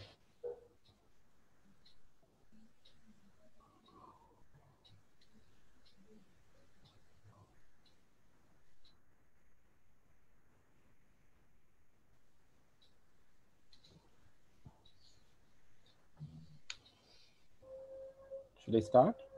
Yes, sir, please. Okay. Just let me share the screen first. Just a second.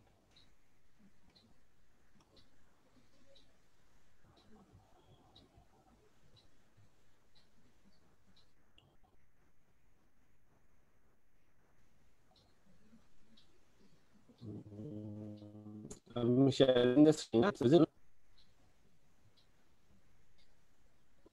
It's visible. No, sir, till now it's not. I Yes, sir, it is visible now. Okay. Please proceed. Okay. Thank you. Good evening, everybody, and thank you, Tushima, and thank you, Tillotoma Foundation, for giving me this opportunity to share my views on this particular conservation thing. Today, I am going to discuss about the conservation of wildlife in villages, our tradition. So, the first thing first, as the title mentioned, when we think about the term wild, what are the things that came to our mind? Okay, that mind, when you think about the habitat, wild habitat, that came to our mind that the lush greener forest or the widely spread mountain or the pristine beaches or something, this kind of places where human invention is completely either nil or very much restricted. And when I think about the wildlife, these kind of pictures that came to our mind, that this kind of large charismatic megavertebrates like the tiger, the elephant, the lion, the peacock, the crocodiles, this kind of things came to our mind. But actually, what the wildlife actually is, according to the definition, the wildlife is those species which are not domesticated at all, whose survival are not do not depends on the humans, and whose reproduction and growth are not tampered or manipulated by humans. Or more in scientific terminology, we can say that the species who are evolved through the natural selection process, the evolution, the natural selection, so these species are called wild, and that ranges from a small fungus to simple fungus to a complicated large vertebrates like jackals or snakes or every human being also. And these all are actually wildlife. There's also the species are all the species are actually fulfill the characters that I mentioned in the previous slides. These all are called wildlife because they are naturally occurring, naturally surviving, and naturally propagating. Now, the next point, when we think about the term conservation, the conservation of wildlife, what are the things that came to our mind? It actually came to our mind that the conservation, the perception of conservation revolves around the concept of mostly either the protected area, that is the national park sanctuaries or reserve forests, conservation reserves like that, or the zoos or the animal park like that. But in all the cases, the species are conserved or protected with where the human involvement is either restricted or nil. They are thus isolated them from any kind of human involvement. So this is actually the natural or the common process of conservation in this Indian scenario or in most of the part of the world. The number of protected areas in India is 668, and the total geographic area that covers it's approximately less than 5%. That means a very minimum percent came under this protected area, and that means a huge number of area, huge amount of area that is untouched and so-called unprotected, according to the definition of according to the wildlife scenario of India. So that means these places are unprotected. So that means we are mostly focuses or mostly give our all the funds and efforts to these 5% area, and the other parts are nearly untouched. And in the West Bengal is also situation is the same, if not the bad. Now the latter part, that is the other word that mentioned in the title, that is a village. So what when you think about a village, the village, the picture that came to our mind in village, that it must be a mud hut with dotted of water bodies, ponds and canals, and there are lush green of crop field, and the animal that it comprise mostly, that is the cattle or the poultries or the domesticated ducks like that. But that is actually not true, because there are many wild species, the wildlife, so-called quote-unquote wildlife, though are important from the conservation point of view, these species are also inhabit in the village area, like different mammals like jackals, mongooses, squirrels, rats, different kind of birds, different kind of snakes, monitor lizards, turtles, geckos, different kind of frogs. These all are wildlife species. Those all are need to be conserved. They are found within the villages. So these are actually the traditionally inhabiting the village. They are not found recently. They are living there from the last thousands and thousands of years. So the question actually arises that how do they exist in the villages if there is no so-called protection measure? How do they exist in where all the efforts giving to the protected areas or the forests or the other wild habitats, but not giving to these areas? but still they are managed to survive within the village areas without any kind of formal protection measure. So that is our question to find out. That is our point of discussion. For that, a study was conducted in the southern part of West Bengal over 13 districts, 42 blocks, and 141 villages.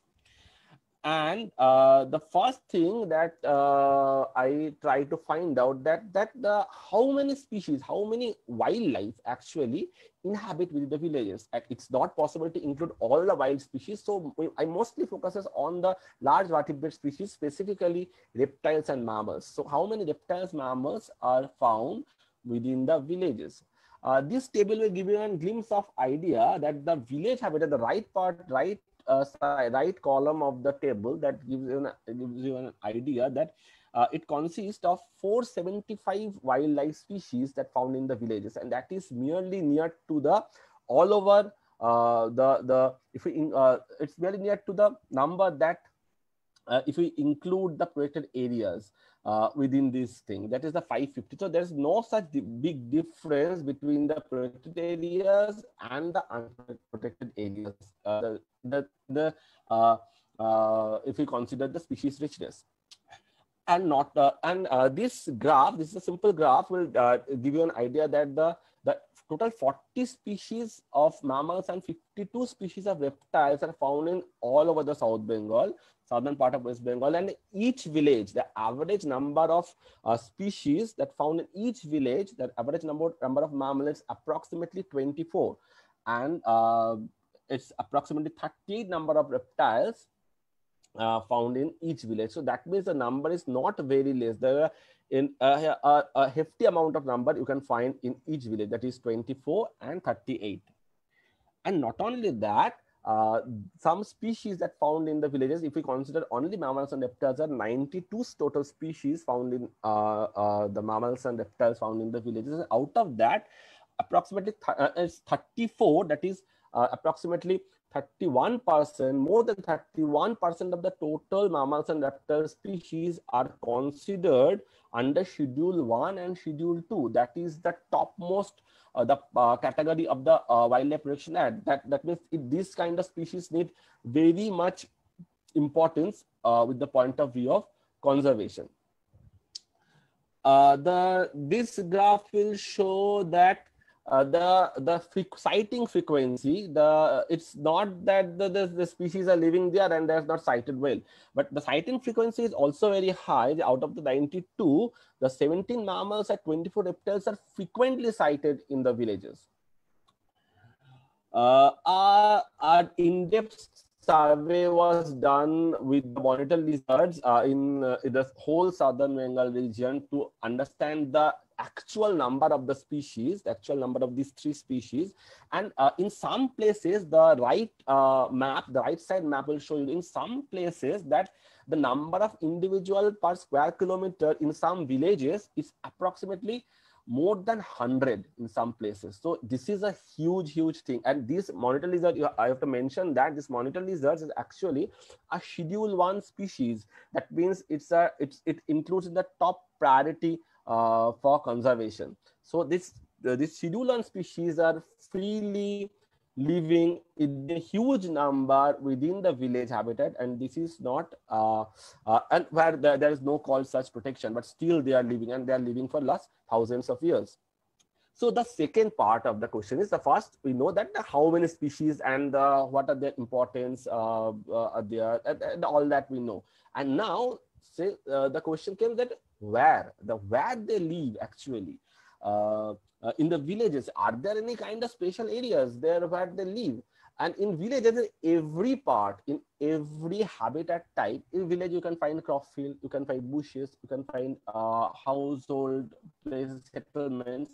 In everywhere you can find wildlife. In some places you can find more, and some places the number is less, but everywhere you can find. So I'm going to a bit details about that. This is the schematic diagram of a village. The yellow part showing the crop field, and the green part showing the settlement, and the blue is the pond. So in In pond, you can find the monitor lizard, the turtles, and different water snakes.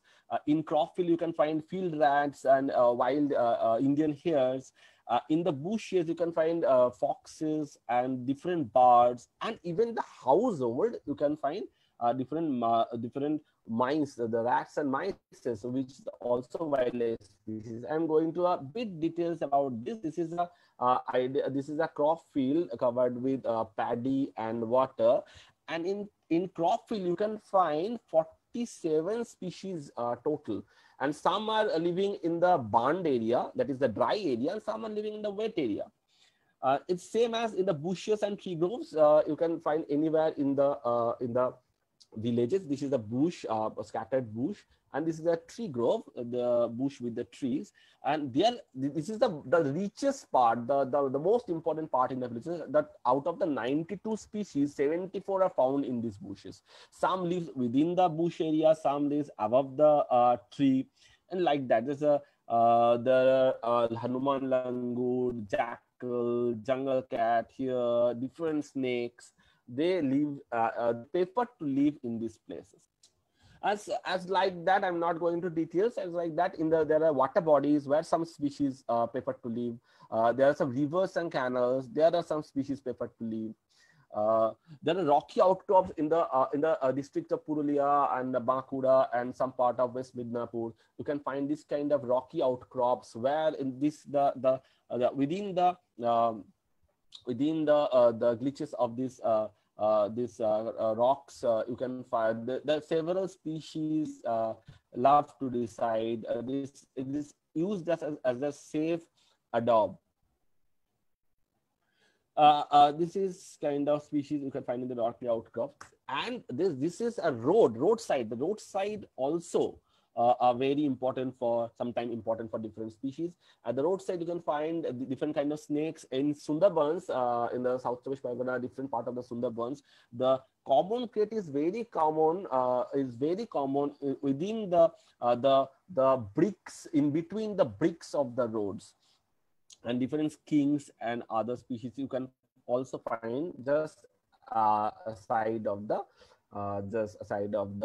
roads. Even the houses, the most so-called most disturbed area, it must be a most disturbed area because the human involvement is the highest. There you can also find the 26 species of mammals and reptiles. Like this, there are the civettes, there are rats, there are several snakes. So there are a diverse number of mammals and reptiles you can find within the household. They use these places. Also, they are the safe habitat. So this is actually give an idea. I'm also going to a specific kind of habitat. That is a sacred grove. In some villages, there are a thing called sacred grove. That is a small forest, a small tree groves. Actually, they are maintained by the local villagers. These are highly protected, and it's actually devoted or dedicated to the particular deity of that. And because of this high protection measure, because they worship this place and they just control any kind of interference or any kind of disturbance within this grove area, and this become a very important habitat for several animals. And this graph will give an idea about the densities. Tree densities is very high within the grove in compare. There's a study was done in 677 groves in the South Bengal, and all the cases the densities are far more higher in compared to the other part of the villages. And the right part showing the tree injury marking, that actually the quantification type of the disturbance and that is also very less within the grove area. And it's that I previously mentioned, that's a 12 to 15 species of mammals and 18 to 20 species of reptiles are found in each sacred groves. So in each tribal, the interesting thing is that in all over the India, each tribal village has their own sacred grove. And it is documented that approximately 13,000, I'm audible, sorry. There's some issue. Okay, okay. So there are 13,720 sacred groves as now documented from India, but a study says that there are more than a lakh sacred groves are found within India, or that's not yet documented. And in West Bengal, there are approximately 670 sacred groves are documented from India. And all are maintained. There is no any kind of legal issues, legal interference by government. All are maintained by the local villagers, the neighborhood villagers, the native people, the indigenous people. They maintain that places. So from this part, we can understand the first part. We understood that there is a the number of species, the species distribution, and the second part we understood that where they prefer to live. That means the number of species, that is very good, and their places of the habitat, that is also sufficient for to decide them within the villages.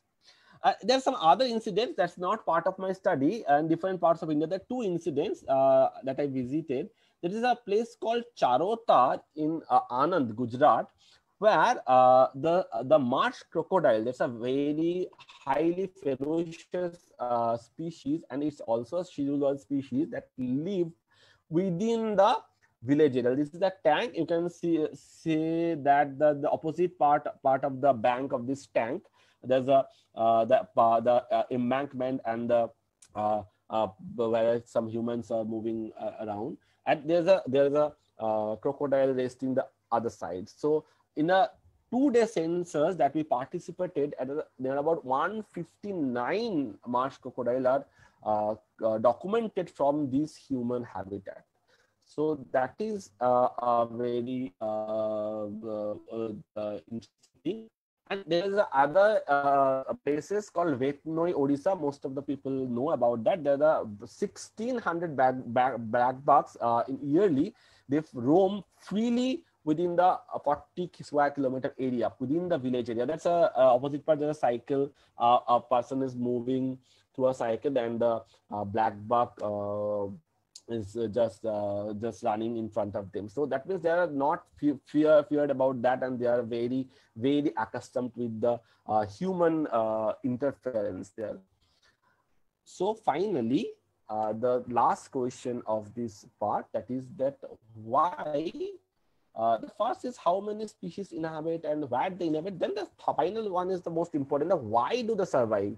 The general notion is the people actually are the anti-wildlife because of their ferociousness, because if they are harmful and something like that. It's a common perception, but still, despite of this kind of perception, why do they actually survive? This common perception is actually real, or there are some differences.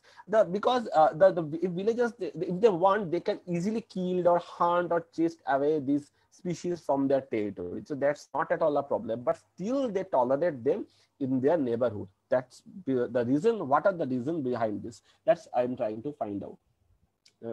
The first one is the major reason for tolerating them is the religious belief around this species. The right uppermost right corners photo that showing that a person is worshipping a particular plant. It's in a tribal sacred grove in Bankura. And the right, the left, the lower part of the left, the common, the monocled cobra, it's also worshipped as the Vastu Sap. Vastu Sap means the villagers actually in some villages, the few houses, this snake sometimes most of the times they build their home. That house actually the other people, the other human being also lived in that house, and the snakes also lived. They coexist together, and the humans tolerate them because they feel that the presence of these snakes as they are living from the generation after generation, the presence of their the snakes actually bring the wealth for the family. Okay, maybe this is a superstition, but indirectly it actually helps to maintain or helps to survive in just adjacent to the human territory. And the right one, the lower right one species, is a ornamental snake. It's a very commonly involved or included in the folk tales of Bengal. That is the Chondi Mongol. That's the Manusha Mongol part. It's related to the goddess Manusha and the Behula Lokinder. So these are the beliefs, and it include most of the species have this kind of beliefs. So that's actually helped them to sustain within the village. From the fear or something religious beliefs, they don't kill or harm the species. There are some social taboos also there. That these two are the pictures. The upper one picture that earlier mentioned, that's a Vetnoi, and lower one is a sacred groves of Makura.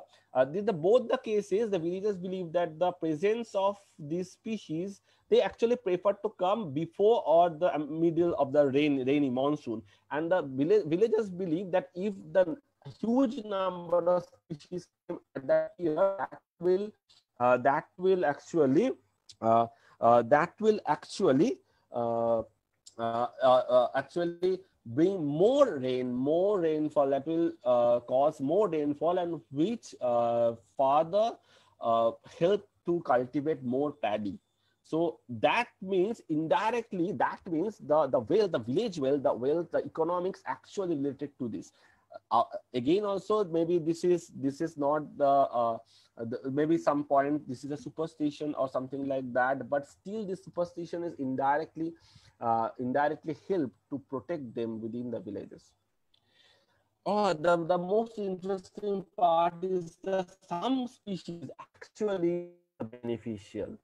Like monitor lizards. Monitor lizards is found in all over the southern part of West Bengal. It's actually all over the West Bengal. In every part, the local people knows that this monitor lizards prefer to eat snakes, and they believe that if if monitor lizard stays around the villages, the snake population will under control. And obviously, snakes are, according to the villagers, are more harmful than the monitor lizards. So that's why they tolerate monitor lizards. And apart from that, monitor lizards also eat different corpses and carcasses and clean the village area.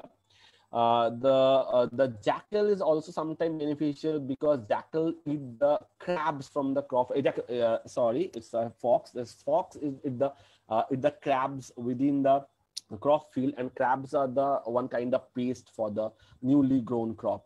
And the last one is a rat snake. Rat snake eat the rat within the crop field, and rats are the one of the most important, most harmful pest of the paddy. So these all actually play somehow or other some beneficial role, and that help them to stay or live within the villages.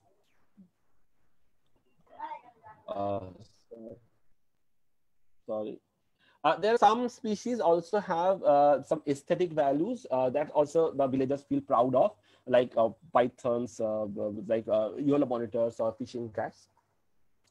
And there are another interesting thing is that some habitats are actually the byproduct of the different human activities. That some space places they don't have any kind of ownership, or there are some legal issues between the two plots, and these kind of plots turned into a wild habitat, and that different kind of wildlife actually decide there use that as their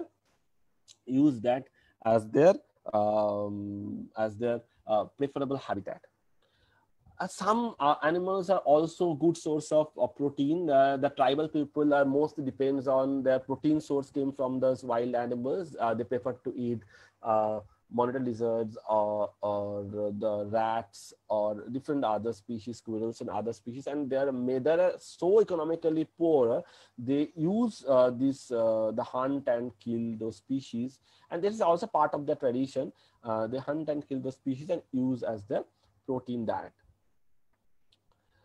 And finally, the love for the living organisms. There is a sheer love in all the people we have, the love for the organisms, living organisms, and that's always play a crucial role for maintaining the species, because without any cause, nobody can want to harm any kind of other living organisms. So these are the actually main factor for maintaining them within the village area. So there are some a little graph. I'm not going to do this. It is showing that the number of species and their the why they are actually conserved within the villages.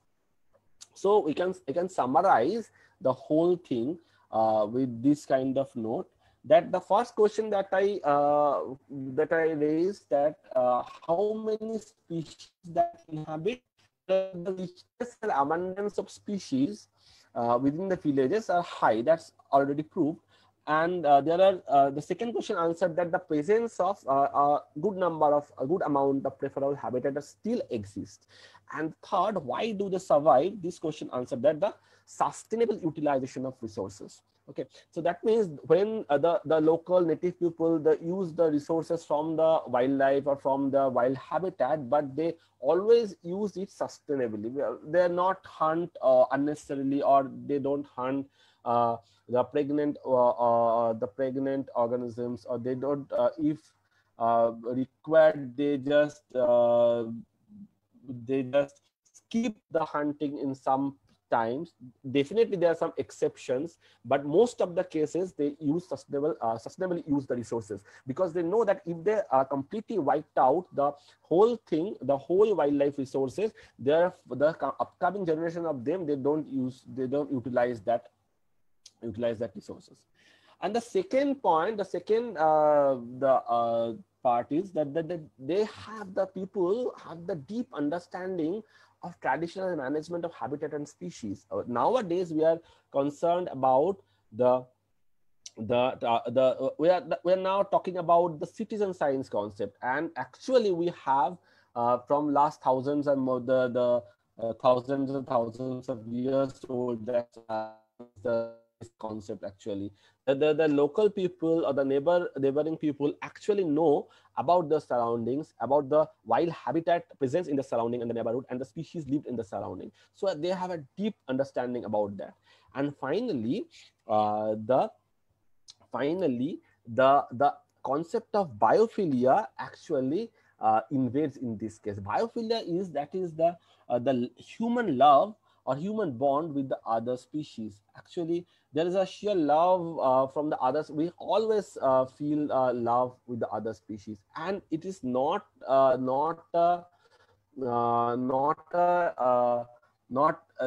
gathered from a one generation. It actually gathered from generation after generation throughout a gene culture co-evolution. After that, we this love for the nature, this love for the wild species that actually that came out. It's because of this kind of thing. So I can conclude with that. There is a there is a traditional management system that are actually occurred, that are actually going on within the village area over thousands of years. And they are managing and maintaining the habitat for so long, but never get acknowledged or recognized their process of management as any kind of by any kind of formal government or non-government agencies or any kind of individuals. But they are actually doing the same thing, conserving the species in some different way, not sometimes directly. Some indirect attitude or indirect practice actually help them to conserve these large range of species. So nowadays there's a huge paradigm shift that we can found in a conservation philosophy, conservation of wildlife and conservation philosophy. That is nowadays it's not possible. Most of the scientists and the philosopher and the conservation biologists raise their voice that isolating of common people from wildlife is not the way to conserve wildlife, the proper way to conserve wildlife. And it's not possible, it's not right to focus only few charismatic vertebrates. There are many other species actually you can find the whole the entire country which actually needs conservation. So there are huge paradigm shift, that is from the isolating wildlife from the common people to people's participation and to promote the coexistence with wildlife. The people's participation means the including the traditional knowledge and including the people itself to this conservation process and exert some the cumulative outcome of the management strategy, and not focusing on a few charismatic vertebrates or few charismatic animals within the protected areas, but apart from the protected areas, within the villages, outside the protected areas, within the urban areas, there are a huge number of wild biodiversity that inhabit there. We also have to focus on them for the betterment of our future. So that's it.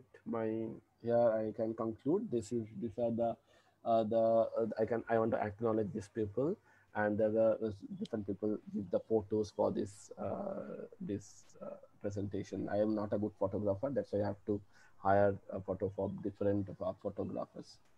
That's it. Thank you.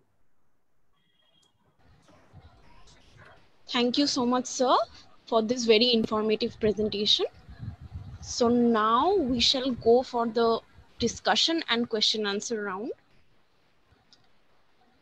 Kindly please write your questions in the chat box.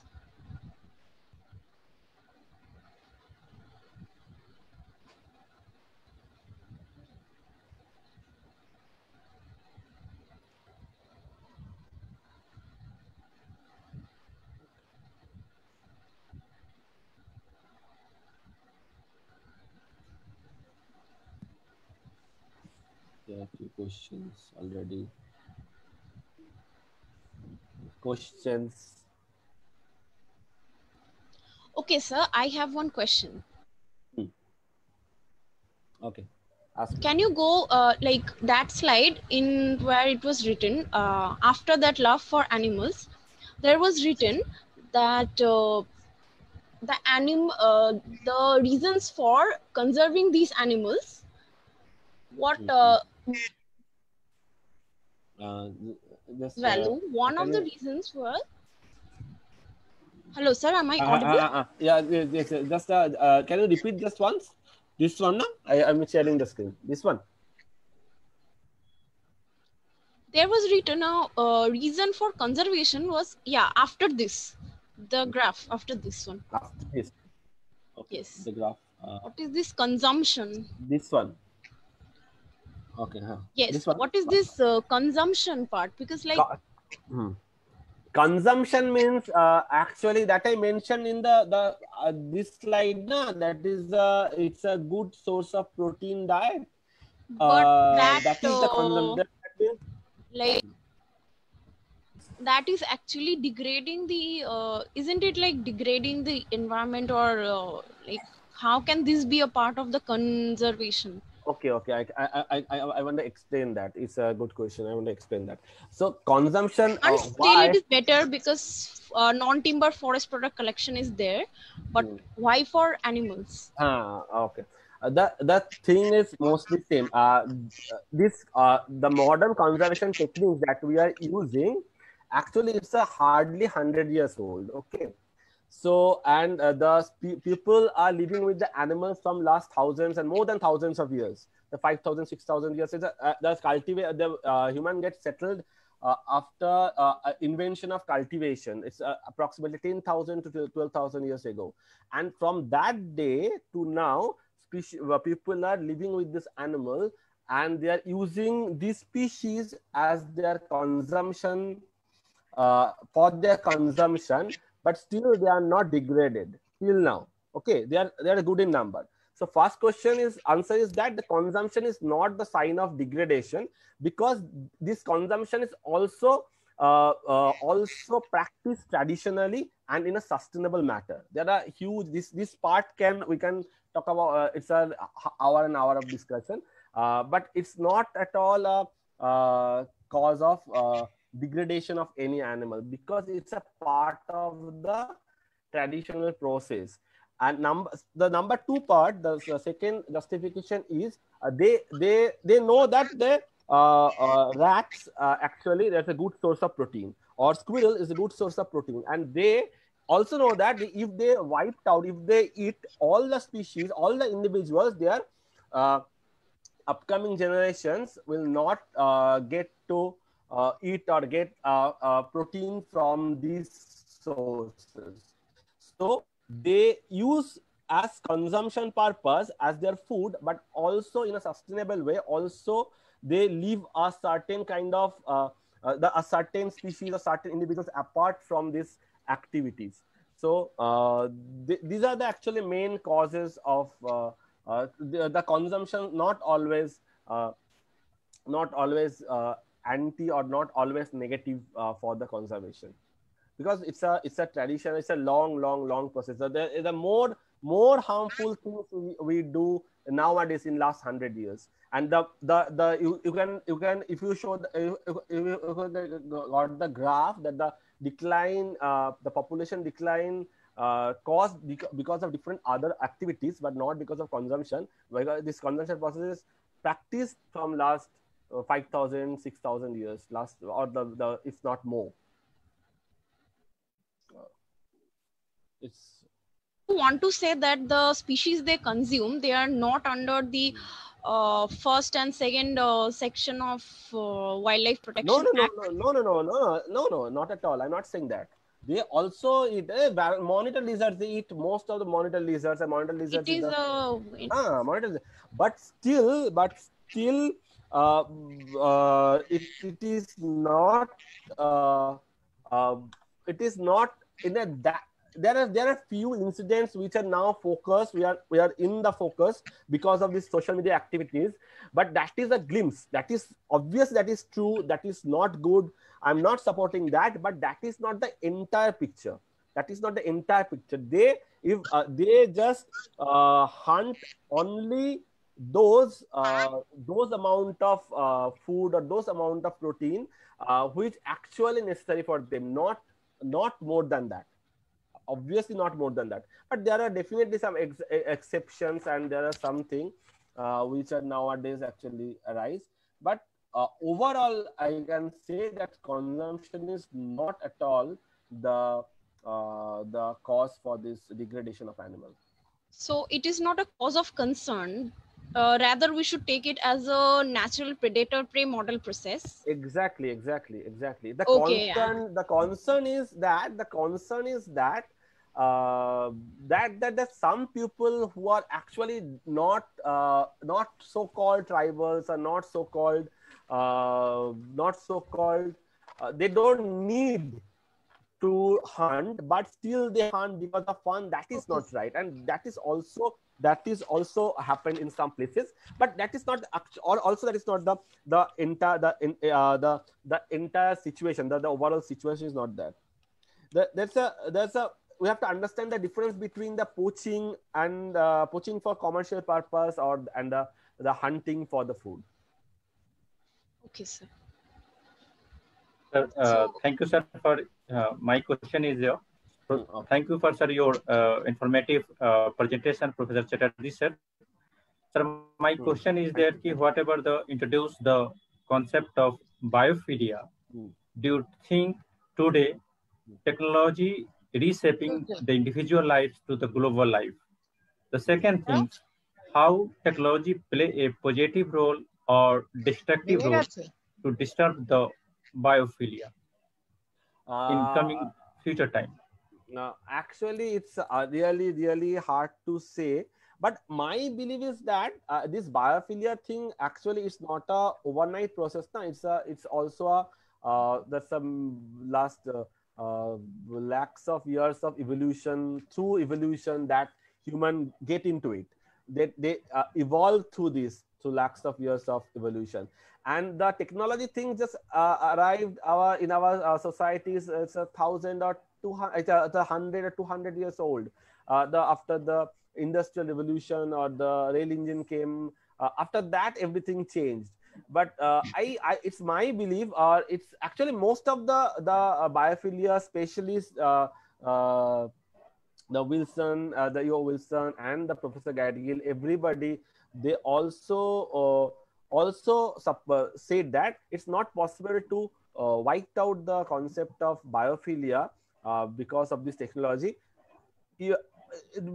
At least in upcoming few hundred of years, because we achieved through after lakhs of years of evolution. So it's not possible to wipe out from our gene through this thousands of years, through upcoming hundreds of years. মাঝে মধ্যেই আমায় phone করে। Okay, sir. Thank you, sir. Okay, thank you. Okay, so I do have questions for Dr. Sakti. You're there? I have a question for you. Okay, so after this pandemic situation, plastic waste will be more on the oceans and the seas. So what is the future of marine biodiversity conservation post COVID-19? COVID-19. Well, I'm trying to answer your question, yeah. Regarding to the plastic in the ocean, of course, Indonesia is considered as the second polluter of the plastic in the marine environment after China. And we know we have several actions in order to reduce the marine plastic debris 70% in 2025. So we have a lot of action, especially working with the local community, the beach cleanup, and also the education for people. Of course, for us as the academician and the scientists, we have to getting the data regarding to the microplastic in the coastal area and also microplastic. So during this pandemic period, we have some difficulty to conduct the field research, yeah, but we still running in to educate the people through many action, more particularly using the webinar. I think in the first 2 months of the pandemic in Indonesia, we make at least 10 webinar regarding to microplastic. So we are very concerned with this kind of the problem, and I think what we can hope that maybe in the next future time, we hope that the pandemic will be end and we can go directly to the field in order to make another research, yeah, to provide the good data for the good management. So I think this is what I can answer for you.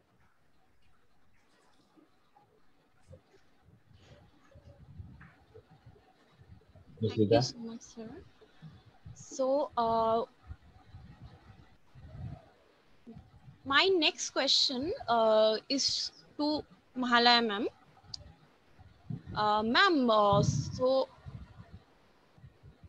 like in the current situation, we are reading a lot about EIA, Environmental Impact Assessment Act, and like a lot of conservationists are actually against it and some of it are like for it. So what do you think, ma'am, your views on the EIA Act? Now the present what the EIA Act is trying to transform itself is definitely an attack on environmental conservation and environmental preservation, because most of the what should I say? Most of the parts of it's diluted for quicker disposal of cases. Now that is not to be expected, because environment is something which goes over time and space. So just to give quicker clearance to some of the projects, it is diluting parts of the existing act. Now this is really, really very bad. And I think the protests are quite logical. And another part I would like to, if I have the chance, I have like to say that is about public participation. Now, one of the very strong points of our EIA was public participation, that every EIA report has to be publicly placed. Firstly, it was advertised in newspapers, and others that it is visible in some place in DM's office or Pollution Control Board office or any public place, and people have the chance to go over it and give their comments over it. Then came the so-called IT age, and it was available on the web, and people could send their comments, and others. But this part is also very much diluted in the proposed draft of EIA. Now, EIA is meant for conserving the environment, protecting it. Now, if you just think in terms of, in our first presentation, our revered ambassador, he talked about this particular point in a very emphasized way, that that we cannot play with the environment. We have to preserve it. So GDP is not the only point. GDP is definitely important. As I have said, that economic stability is definitely very important. But just for economic production and economic activity, we cannot just do away with the environment. So without looking into all the points, without looking into the benchmark, without looking into the effects of a particular project on the environment, either from past studies or from some simulation exercises, without proper impact on the biophysical environment and also the social environment, it is to stress very strongly that it is a criminal offense to dilute the existing EIA ordinances. Thank you, ma'am. Participants, if you have any questions, please write in the chat box.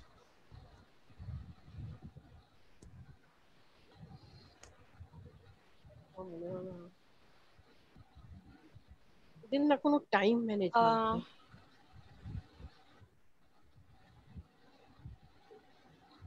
Ma'am, we have a question here. Like, how can we involve more and more people in public participation about what you have just said? Because many are not at all aware, like well known about it, about EIA. In the last part of my talk, I talked about this particular thing, awareness and public participation. And for that, of course, we have to think of our governance structure, especially strengthening the local governments, and so that people know that this is that. As I have said, that there is no conflict between the local and the global. The local and the global has to act together. And in that sense, if the local people are aware, they will definitely come to it. They are the people, they are the persons who understands that they have to preserve the local for their well-being. If we are able to create that awareness, then public participation is automatically possible. And if you think that, no, it's not my concern, it's big things and to be managed by big people, then it will not happen. But if we can ingrain in every person that it's your environment, then of course this will happen. As Professor Chatterjee's presentation, we have seen how the local people, the village people, they go for local preservation in different forms. Sometimes in the name of religion, sometimes in the name of society, and we have seen it. So it's there in our society. We have just make the people aware, and if possible, depoliticize the whole thing. Okay, ma'am, but like I have read about if some protests, like completely politically neutral protests are also occurring about this act, arrests are going on, like several conservation websites have been blocked. So like completely what you can say, taking away the freedom of speech of conservationists, and what is the solution now? No, unfortunately, what is going on in our country, I have to bring in politics. That whenever you have any decent voice for any reason, it is being stopped. It is being stopped. And again, we live in a democratic country. It's there is right to dissent. There is right to give your uh, own idea about anything. That is preserved by our constitution, and it is our duty to protect our constitutional rights. Nobody will give it. It is not something that this is gifted by something. This is our constitutional right. We have to preserve it. We have to preserve it. We have to stand for our rights. Otherwise, there's no go. There is still, however corrupt it is, there is still a legal system. If something is blocked, if a website is blocked, I haven't heard about it, but as you were saying, if any website is blocked just for it is protesting against a proposed act, we have to stand for it, and there is no way out. There is no way out. Our government is elected for 5 years only, but environment is forever. Our rights are forever. Right, man.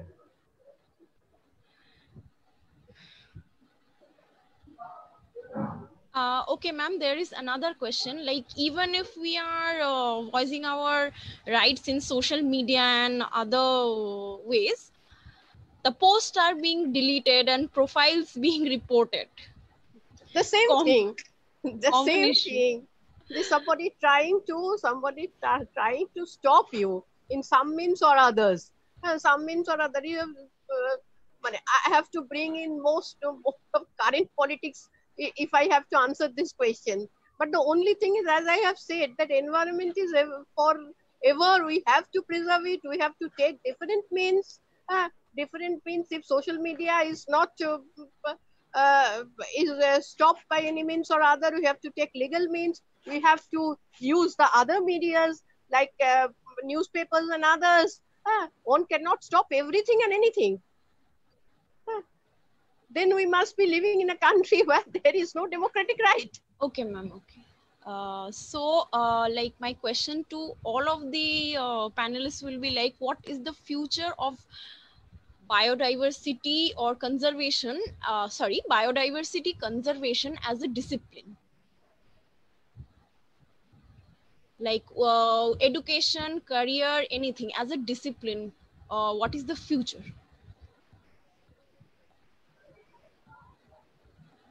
Ma'am?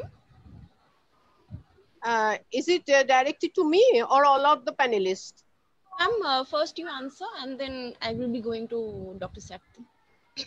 I am not a person of bioscience, but from my point of view, as I have said, that we take an anthropocentric view, that what is good for human being has to be preserved, and what is not good for human being, destroy it.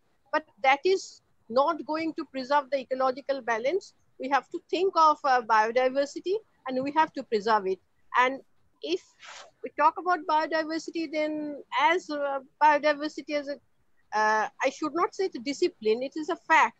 It is a fact, and we have to preserve that fact. We have to think about the variety of flora and fauna around us. We have to think of the ecosystems, small or big, and we have to preserve them. So there has to be a future, otherwise there will be no future for human being. Okay, so the same question to you, Dr. Sakti. Well, for me, philosophically, biological diversity or biodiversity is mean other diversity too. So biological diversity is also chemical diversity for people who are working with the chemistry or the biochemistry. And biodiversity is also diversity in cultural, diversity in social, economic, cultural society. So it's very fundamental when we talk about the biodiversity. So we have to preserve and to maintain the equilibrium amongst the social, ecological, and also the political aspect. So we can live in the harmony with the biodiversity as the main what we call main aspect to be conserved. Okay, Dita. Yes. My small comment to the Chatterjee ma'am. Ma'am, whatever you were saying that the election is not the single determinant of democracy. We know that whatever the fundamentals of democracy, institution matters. Whatever the grantor of constitutions, it's matter. If we know that whatever the dangerous experiment in democracy today, we all are thinking whatever the social media, all are under surveillance. Even Facebook is you're monitoring by the Facebooks, the officials, even Twitter, all are handling by if are putting some messages against the government or whatever the against the will of the some of the section of the society might be possible police approach you. So intuition is weakening. Intuitions matters. Matter is the ethics. So, ma'am, whatever we can say, the point is here. Intuition is matter in democracy, like the America. Intuition is matter. Doesn't matter who is the president, who will be the president of America. In Britain, but India, it is the leadership matters. Institution not matters. So, parliament democracy, intuition matters. Their ethics is matter. Their importance, their honesty, their whatever we say that whatever the fundamental character decided by the constitutions. So the peoples have to right to their dissents in democracy, but peoples are still searching which institution will grant for your justice. Justice matter for the society. Thank you, ma'am. Thank you. I also believe institutions matter. People's unity matters.